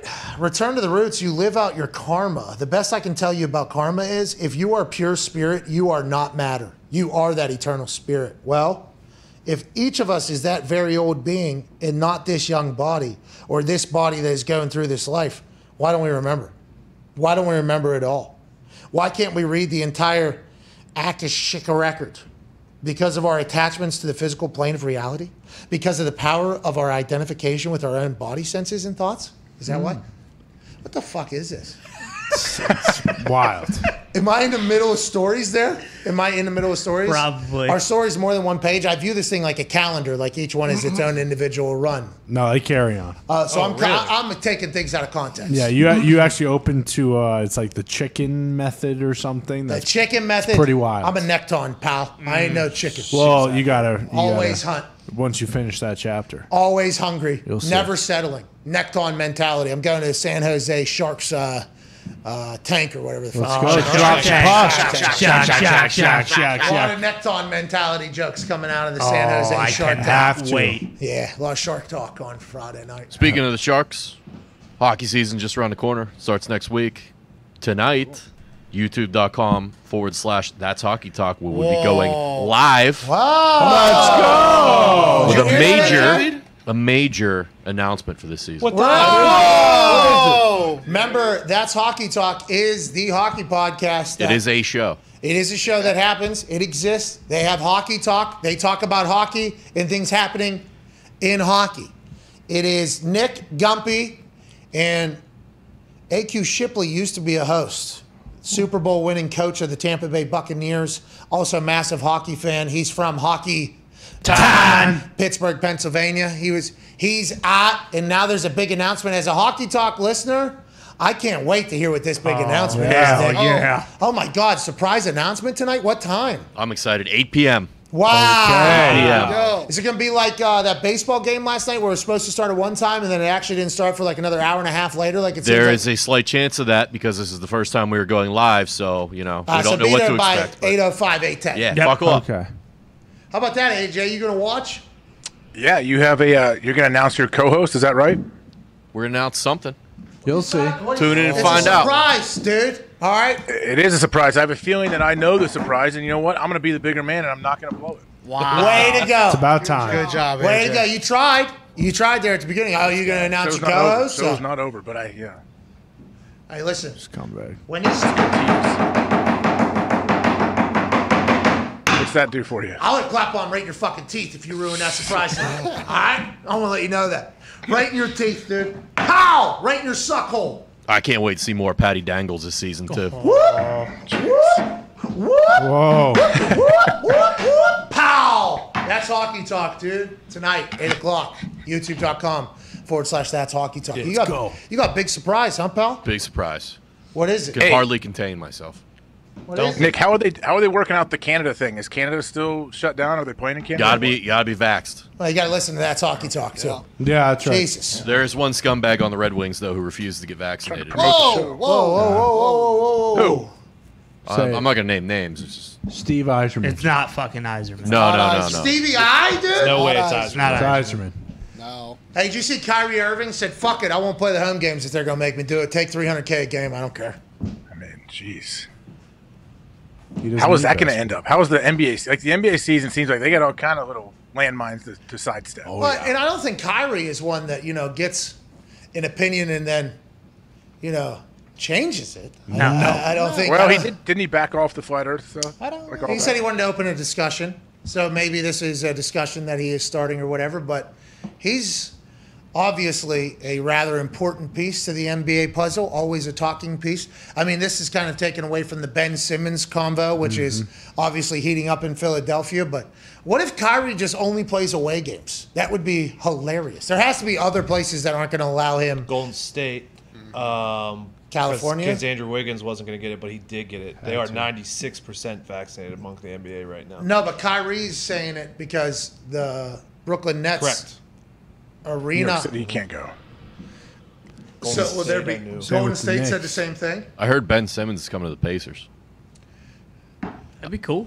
He ain't blue collar. I heard it on radio today. So Just put a fucking shot up, pal. All right, you stink at shooting. Maybe you start putting up more, you'll get better.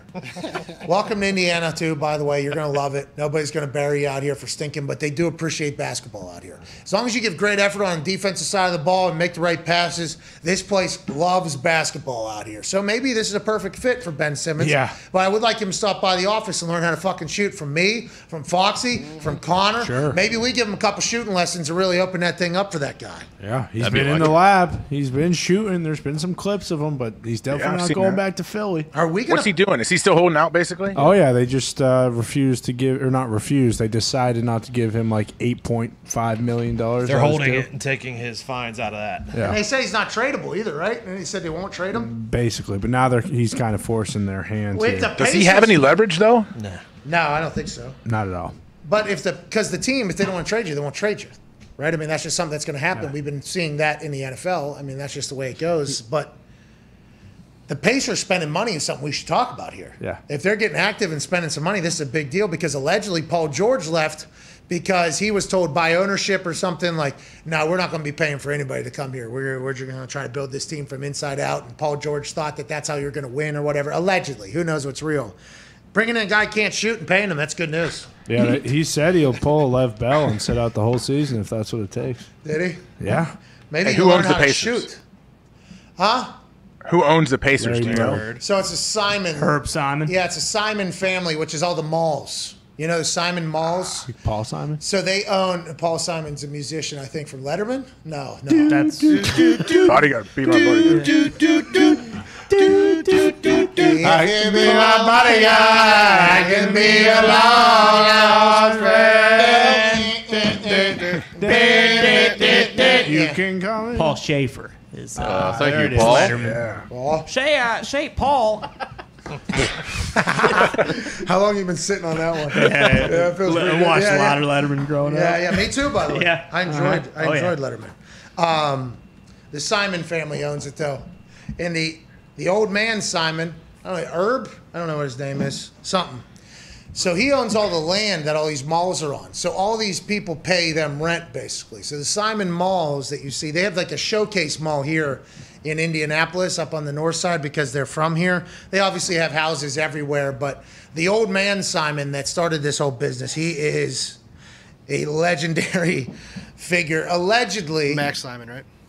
I don't know. Herbert's the guy who owns it now. Max is his dad. Okay, so Max, the dad, the original Simon. I guess he enjoyed, a cocktail or two every once in a while. He enjoyed having an Urban Meyer every once in a while. You know what I mean? And allegedly, he was golfing at Crooked Stick up here in Indiana, which is where the PGA comes through. Crooked Stick Golf Course. It's a nice course. I played on it one time, almost hit a hole in one actually. Whoa! Yeah, I think that. Thank you. Beautiful course. It is very gorgeous. I played on it once. I think I scored 100 or something, but I almost had a hole in one. I probably three-putted. Probably more than that, but yeah. No. No, I don't think so. I mean, hey, pick it up. It's good. Oh, what'd you get in here? I think I got a bogey. That's your round. That is my round, exactly. But around 100-ish or so. He was allegedly playing there, got a little boozed up one night. Who knows what happened? There's so many wild stories about this. He either crashed a golf cart into something, and he ended up getting banned from the resort. Like, you're not allowed to be here, a part of this club anymore or whatever. And he bought the land across the street from Crooked Stick and built his own golf course. Yeah, and I've golfed on that golf course. And it is very nice. Even more beautiful course. It has a par 3 course on it. It has its own, and then he has a house on it that's huge, and it's right across the street from Crooked Stick. So, I mean, this guy, I think, would have been a guy who probably enjoyed our show. I do believe he is dead now, but the Simon family. Also, it was his older brother, Melvin. Was the guy. Mel Simon. Mel Simon. Yeah, craziness. It's awesome. We played with an armed security guard. Let's just say it's tough to not, take a divot out of the fairway. It was a guy with a 9 who put it to Were you playing with one of the Simons? Somehow we had a connect in there. I don't know if it was, it might have been a family member. I forget. I know the person. I have no idea how he's connected, though. I have no clue. But it was me. And he has a security guard with him? No.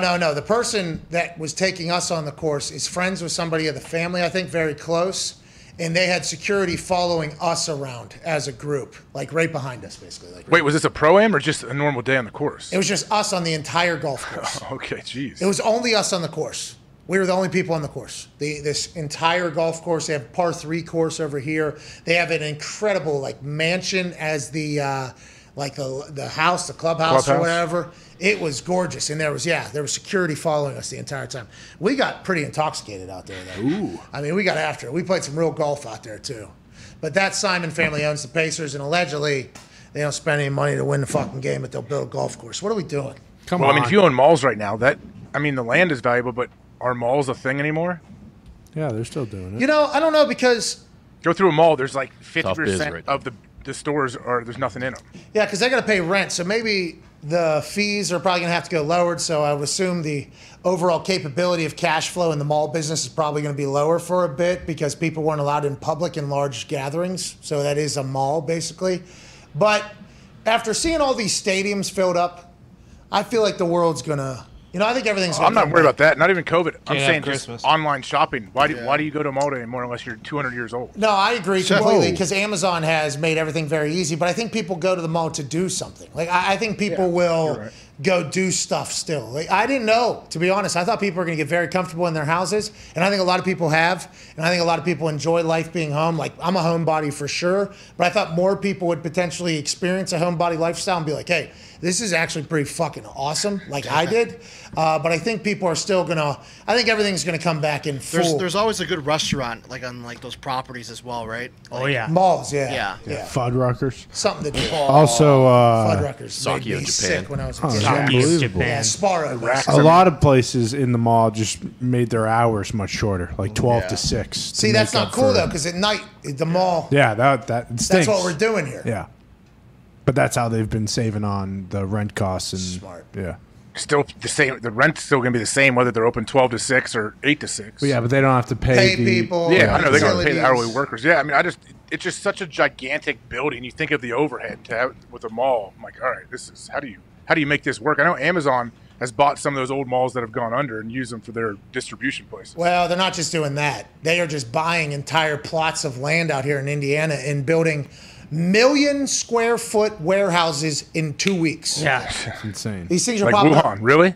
Legit. Yeah. They're going up in 2 weeks. cement sides, I think, and then they just got like barn roof, warehouse roofs, and they're taking up these things are popping up out of nowhere. We're talking 18-wheelers coming in and out of towns and places in Indiana that have never could have been prepared for 18-wheelers coming in and out. Traffic nightmares. There's standard-ass country four-ways, you know, like with stop signs, corn normally on both sides, and there's 18-wheelers coming through there trying to make the turn. They're trying to widen roads. It's a massive investment out here in Indiana. Foxy lives right in the middle of it. His house is going to get bought up by somebody who's going to want to build a warehouse right where he's at. It's an absolute nightmare out there. All roads are closed. Damn. Well, didn't you just move into that house, Foxy? Yeah, my house I think is safe, but everything around it. I mean, there are semis everywhere, and the four-way stops he's talking about. If I get home during rush hour, it legitimately, just to go through a four-way stop could take me 30 minutes or more. It's insane. That's one stop sign. One stop sign. Make that sucker a roundabout. Well, that's what they're going to try to do, but I mean, this came up out of nowhere. It was like there was no planning or preparation. Like, hey, we should probably build the roads to be able to handle the amount of traffic. Because I don't think it's just Amazon. I think it's like every Walmart. Google. Walmart has one, I think, here. They build big servers. There's like giant, I think it's a Google gigantic, I don't know how many, hundreds of thousands, million square feet, I don't know, huge buildings that are just like Google backup servers, I guess, or Amazon servers, or Facebook, one of those. And it keeps expanding too. It's right next to where my daughter plays soccer. It's a massive structure, and it has the sweet high fence with the barbs that come out so you can't climb the fence. Yeah. Like, it's really, I want to get their fence that they have. Well, I actually saw it and thought to myself, That's a big fence guy. I like I that really fence. enjoy nice fences like that. Hey, me too. I'm a big fence guy as well. I enjoy it. I didn't want to build walls as a child, but, you know, I would like to have conversations, but also stay the fuck out. I don't need to be getting sued because your dumbass kid hurt himself on my property. That's a shame, isn't it? It's bullshit. What? That's why I became a fence fan. I was never really a fence fan, but then I got the fear God put in me by people that are like, hey, if that kid that is currently running around on that road over there on your property gets hurt, like, you're going to get tagged for something. And I was like, what? No. Kids running around free will. I don't even know it's there. Nah, it's your property, dude. Remember when you were a kid? It's like, yeah, I remember trying to get hurt on Mr. Fisher's grass. You know, because that guy had a lot of money, allegedly. I remember that, yeah. I remember those little angles. So then I became a big fence guy. Love fences. How you doing? Keep it moving. I will say I was driving by the Coliseum, saw somebody flying a drone inside the gated area. Well, how about somebody flew a drone on my house? Really? Yeah. Probably the same guy. Probably. You can shoot it. Get that I didn't have my crossbow. gun just sitting on me. I mean, what do you want from me? Me and Sam sent both double two of birds. them, yeah, How right. high? Like, was he pretty close? Could you throw a baseball and hit it? Golf ball? Maybe golf ball. You could definitely hit a lob wedge up and Carrot. blast that thing. You're so good. By the way, thank you. I was in the front of the house, and as we heard, Sam heard the bzzz real quick because I'm near an airport, so there's a lot of like smaller planes that fly by, which I don't know how people get in. If you those. could hear it, that's pretty close. Yeah, we could hear the buzzing coming through the trees or whatever, and Sam could hear it, and she goes, "Is that a drone or whatever?" And then we looked up, and there was this little fucking green light flying through the sky. Like, you son of a bitch. And before I could get around the back to grab the 8-iron, you know what I mean, to get that thing, it was already gone or whatever. Next time you call me, I'll fly my drone up and just take it dog out. fight into it. Yeah. Dog fight, yep. Yeah, we will dogfight that thing. I got faith in you, too, by the way. Thank you. Is that legal? No, you can call the cops because every time you're in a location, you have to put your phone number down. So, like, you can see who that is right away. Like, anytime I fly up, my number's connected to it at all times. So, like, Well, you registered your drone. You're supposed to. You have to register them, but if you don't register, that you doesn't can't. happen, You can't fly it unless it's. Hey, if it ain't registered, Well, no, they got to catch you. It ain't flying. That's Zito almost got it shot down 2 years ago in New Orleans. Yeah, outside the stadium. You put that thing up, we're going to have to shoot it down. Yep. Zito almost gave a, really? All right. Bet. I'd have bought you a new one just to see that happen. I know. Pat said the same thing right after. I Yeah, should me have kept too. it up. I didn't know. This was during the tailgate while I was preparing to call a Tulane game? Yep. No. Yeah, Tulane game. Tulane, Houston. He had his hand on the gun and everything. I was like, you fly that thing. Oh, it was awesome. Last second touchdown for victory. He was licking his lips. You should have seen the guy. First play of the game, touchdown. Last play of the game, touchdown. Yeah. Transfer. 7 million degrees out. Oh, my No God. fans, smallest booth in the world. Oh, yeah. Oh, you had to run all the way down to the field, and the microphone Oh, didn't work, and you had to yeah. run all the way back up to the press I box. keep thinking of creative ideas, though. Oh, okay. Yeah. You calling out said something that's gonna like bad happen before, like during the call. How do I not address it? You know, like that's. I think you should. That's like on Raw. If something happens, I'm going to address it. Like, I have to address it. Or on SmackDown, I'm sorry. I did not get traded to Raw. Thank God. Thank God. Wait, so does wrestling have a draft like every 3 days now, or what? No, it's one draft spanned over 3-4 days, dude. There was even picks over the weekend, bro. So is the draft over? It's done? Yeah, draft's over. It doesn't take the roster doesn't take place until one day after Crown Jewel live in Riyadh, Saudi Arabia. Oh, you going there? Nope. I was not When invited. is that? I don't know, a couple weeks, 2 weeks probably. Why wouldn't you? Man, I can't. They're going over there right now. I mean, hey, good. I'm glad they're able to travel international now. Yeah, they're heading over there. I wasn't invited. It's a real shame. Good luck. Show. Sorry, it's probably for the better. Show starts at noon. Isn't Saudi Arabia like no booze, no drugs, nothing? Like you wouldn't fare well. I don't drink. What are we even talking about? I got it for October 21st. Bingo. Right there, starting at noon, I think so. Yeah. Let's go. They're our competition. Can the girl wrestlers go? Can the females wrestle now? So I believe the last couple times, yes. So Do they have to wear like bathrobes? No, I think they had T-shirt. I think they had T-shirts on. But I think that's like a good step, right? People are talking about this. I think, like, how do you make progress if you don't have any interaction? And now, granted, I'm not going to be a part of that. Hey, listen, I'm not supposed to be a part of that. I'm happy I'm not going or whatever. But I don't know how that whole thing plays out 10 years, 20 years from now, looking back on it. But the shows, everybody said it is insane over there. It's awesome, everybody. Until they got stuck there, and then I got that call Buffalo. SmackDown. Kind of a tryout for me to call SmackDown, by the way. Shout out. Shout out. Yeah. And you were ready. You capitalized on your moment. You had an opportunity.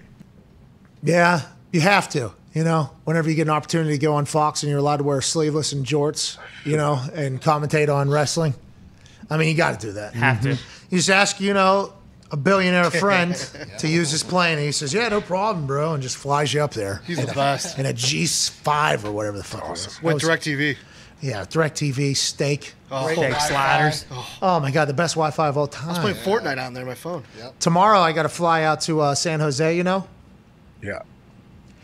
And I'm trying to time it out so I make it.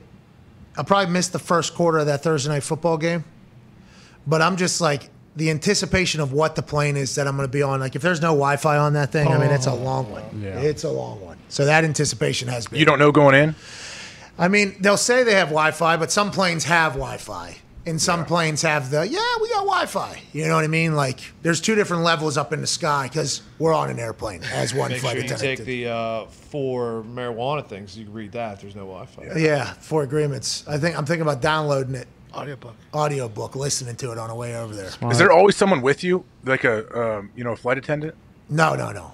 There was when I rode back with you from Orlando. We had one, remember? Or no, was she the co-pilot? She came back and was just chatting your ear off. She was co-pilot. Yeah, a lot of conversations with the pilots. Pilots, Very nice. Very nice. Pilots are very comfortable, chit-chatting with us, which is good news. I appreciate that. Mm-hmm. Yeah.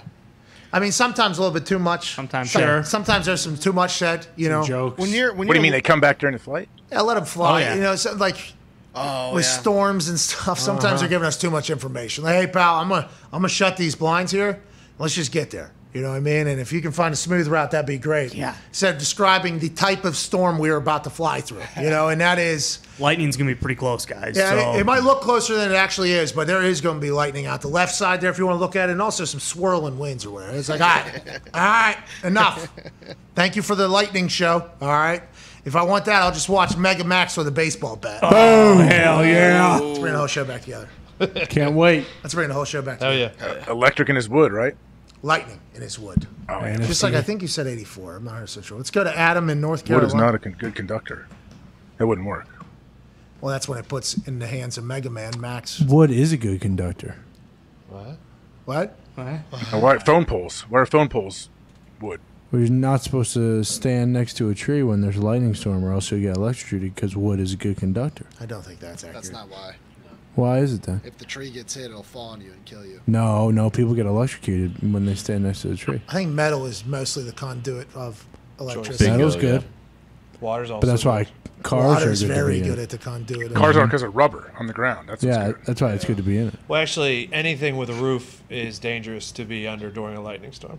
Yeah, because you're in that roof. Monday Night Football taught me that. Well, So where it's does lightning canopy. come from? I see the big arguments. It's coming from the cloud. That's canopy. No, they say it's from Earth, I guess. Yeah, wood and plastic, not good conductors because of the molecules. Yeah, what they were scared of Plastic, you no is way. getting wood on your head. I don't know. Made of wool. I don't believe it. Let's go to Adam. Wool is George very good. Washington. Come do it. Oh, my God. Wool will get you. Wool will fuck You you know what up. else will? A driver and a golf ball. Yeah. Sure. Yeah. I think we'll fucking spark up real quick. Mm-hmm. But it's okay if you have a metal grip. And by metal, I mean rubber. What was because you're grounded then. What was old cuz that stuck the key up in the air? Oh, Ben Frank. He's trying to die, right? He invented something. He had a lot of dead bodies in his basement. He had tons of dead bodies. He was 400 trying to bring cadavers. those back to life. He did the What's that? newspaper. He was studying the human body. I'm sure that's what he was doing. all He right. was having sex with those things. Oh, God. Come on, dude. That's Benjamin Franklin. It's the founding father. Let's get back to sports. What's going on, Adam, in North Carolina? Go on, raise up, take your shirt off, twist around your hand, spinning like a helicopter on a 5-hour energy phone line. What's going on, dude? What's going on, Pat? What's going on, guys? Just hanging out, man. What do you want to talk about, brother? Electricity or? It's a great day to be a Panthers fan, and it's all because of the great man Scott Fitter. Yep. That man's wheeling and dealing every pick we have and making this defense the second coming of the Legion of Boom. Okay, is this your GM? That's the GM. GM for the Carolina Panthers is this team's MVP for us this season. It's not the players. It's Scott Fitter coming in here, making this rebuild go a lot faster than most teams ever do. Is it the owner saying, hey, spend all the money you need to spend? Because you guys brought in Teddy, then you get rid of him after 1 year without Christian McCaffrey. He was undefeated till the Ravens beat him out there. You got a new quarterback in Sam Darnold. Are they antsy? Are they making every single move, or you think they're building for the long haul? I think they're in a sort of win now situation with, I guess, how the season's looking. I could see the Carolina squeaking in as like the last seed of the playoffs, whether we beat the Bucs or not. We're probably going to squeak in there with how Seattle's playing suspect, so we don't got to worry about every team in their division getting in. So, they're going in for the long run and looking to make a playoff run, whether it's one win or none. They're looking to be in the playoffs this season, and I'm excited. Shout out Adam there in North Carolina. Is excited about the Panthers, as they should be. Trade a 6th-round pick to New England to get Stephon Gilmore out of New England when it was announced that he was released. AJ, I like the Carolina Panthers. Last year had a good team, didn't win a lot of games for whatever reason. Get rid of Teddy, bring in Sam Darnold. They start winning some games. Christian McCaffrey hurt, not great, but I feel like they got everything that you would want to be in a franchise. Well, their defense too. Like they're getting a lot of pressure on opposing quarterbacks. Like I think they have some young talent defensively. I like Sam Darnold. I'm happy for him that he's playing well and things seem to be going pretty well. I understand they ran into a juggernaut that was the Cowboys last week, right? But hey, let's get him right back on track this week. Without Christian again, though, right? Mm-hmm. How long is he out? 2 weeks, right? They didn't put him on IR. IR would have been 3 weeks, so they're expecting him to be 2 weeks, I'd assume. Yep. Okay. But he's a stud. Beast. Yeah. Chubb not played pretty well against the Cowboys, too. And the Panthers have Eagles this weekend. Eagles just got their asses beat by the Kansas City Chiefs, right? No, they put up 500 yards. Though. It was 42-30. It wasn't close. But it was really, half, it was really 42-20. Browns-Chargers is a good matchup. Browns-Chargers is good. Rams-Seahawks tomorrow. Fucking awesome. Unbelievable. That is so awesome that's Thursday night football game. Can't wait to watch that. I'm going to be in a hotel in San Jose watching that thing go down. Maybe a little California cannabis probably blowing through the air. Not me. I'm talking about the people around me. Of course. Not me. Talking about because it is legalized out there in San Jose. That's true. See, didn't you go to San Jose for TwitchCon? Hell yeah. Awesome. Really fun time. The only thing that sucked, though, was over, we had what was our hotel, 5 to 10 miles away? Oh, no, you got stayed in the We had to go very shitty far away. hotel. But it's an amazing place. We absolutely loved it. Okay, good. Let's go to Weidel down there in Florida. Is that like Comic-Con? TwitchCon? Yeah, you know what it is, dude. Kind of, yeah. I don't. Me neither, by the way. I didn't know what it was either. It looks like a great time. I'm pretty old. I know what Twitch is, but I don't understand how it works. You're going to Chuck Berry Con, aren't you? All right. Weidel, what's going on down there in He's dead, Connor. Rest in peace. We'll have a moment of silence for the legendary musician and home video creator. Weidel, what's going on, man? All right. That was stolen from his What's garage. going on, dog? Big fan of the show, but most importantly, big promoter of the show. Oh, my guy. Thank you. Thank you. I mean, you know how it goes. Yeah, you know how absolutely. it goes. Absolutely. Just got to let Ty Schmidt and boys know before I ask you a real question that, hey, keep it up with the pod. And for any viewers out there that don't know about the best show on YouTube, it's called The Pod. And if you didn't know yet, if you add 8 to 10 personal shots of Wiki, Wiki, it becomes the greatest show of all time. It's only once a week, though. That is a shame. Shout out to Weidel. Thanks, Tom. For now. It's only once a week. It's only once a week. That's now. right. Used to be 2 times a week. At one point, it was maybe even 3 times a week. Now it's just 1 time a week. I know. Only on Wednesdays available. Shout out to the pod, dude. Hey, who broke the whistle? Nobody broke the whistle, dude. Maybe the camera Can't hear did last time I threw it to you. I can't hear it anymore. What are you talking about, Well, dude? you can't throw it as fast in here. Throw it. Fire to Diggs. Yep, there it was. Did you heard it? You heard it. I apologize, dude. I've been off with my whistle ball throwing today. That was on me. I hit the bat. No, I mean, you could have made a play for me, obviously, but that was a bad throw. That was on me. Bad pop. Oh! Holy shit. Yeah, that was a pretty good catch. That's the show, actually. That feels like that's probably how the show ends today. Yeah, that was a lot of fun. AJ, I appreciate you, bud. Can't wait to see you in studio here on Friday as I'm live in San Jose. You'll be off tomorrow, right? Yes. Yes. Oh, wow. You're a bum. You haven't done a full week this entire football come season. on. You're a joke. Couldn't You consult son of a from your bitch. house. You Somehow tired? these Thursdays. I've committed to these Thursdays over the. I don't know. Shut We'll see. up, what it dude. is. How many more of them are there? Because I don't know. Not many. We're getting towards the end. Honestly, of the commitments that I've had, I'm not making any new commitments. But, bro, tomorrow is risk-free, same-game parlay, Thursday Night Football, Thursday. Come You asked on. all these goddamn questions, and you're not even going to be there for it. Hey, I'm sorry, man. You're going to have FOMO, dude, when we're celebrating risk-free, same-game parlay, Thursday Night Football, Thursday, and you're doing some fucking black tie event, dude? Hell yeah. I've never heard. What's FOMO? What's that mean? Tell Urban we said hi at least, okay? Yeah. Whoa. Holy shit. Huh? I heard you did. Back to back. Oh. The chair hit it. Heard you too. Had a great volleyball dump earlier, too, by the way. was sweet. That's pretty good, yeah. Should AJ make his pick for tomorrow right now? Yeah, what is it, Oh, AJ? for tomorrow? Yeah. Oh, Seahawks look good last week, but I will take the Rams in the points. Whoa. All right, I'll make my selection tomorrow as I work like the rest of the boys. Hammer Dahn is 15 minutes after this show ends, which is going to be momentarily. We'll see AJ in studio on Friday. We appreciate you, buddy. Can't wait to hear these picks on Hammer Dahn. You are the best humans on earth. We hit 1.5 million subscribers, so you're the best. Man. Yeah. I remember when we got to 1 million, we felt like we were the most lucky humans on earth. Legitimately, because there's no reason that we should have been. We just talk. That's it. On YouTube.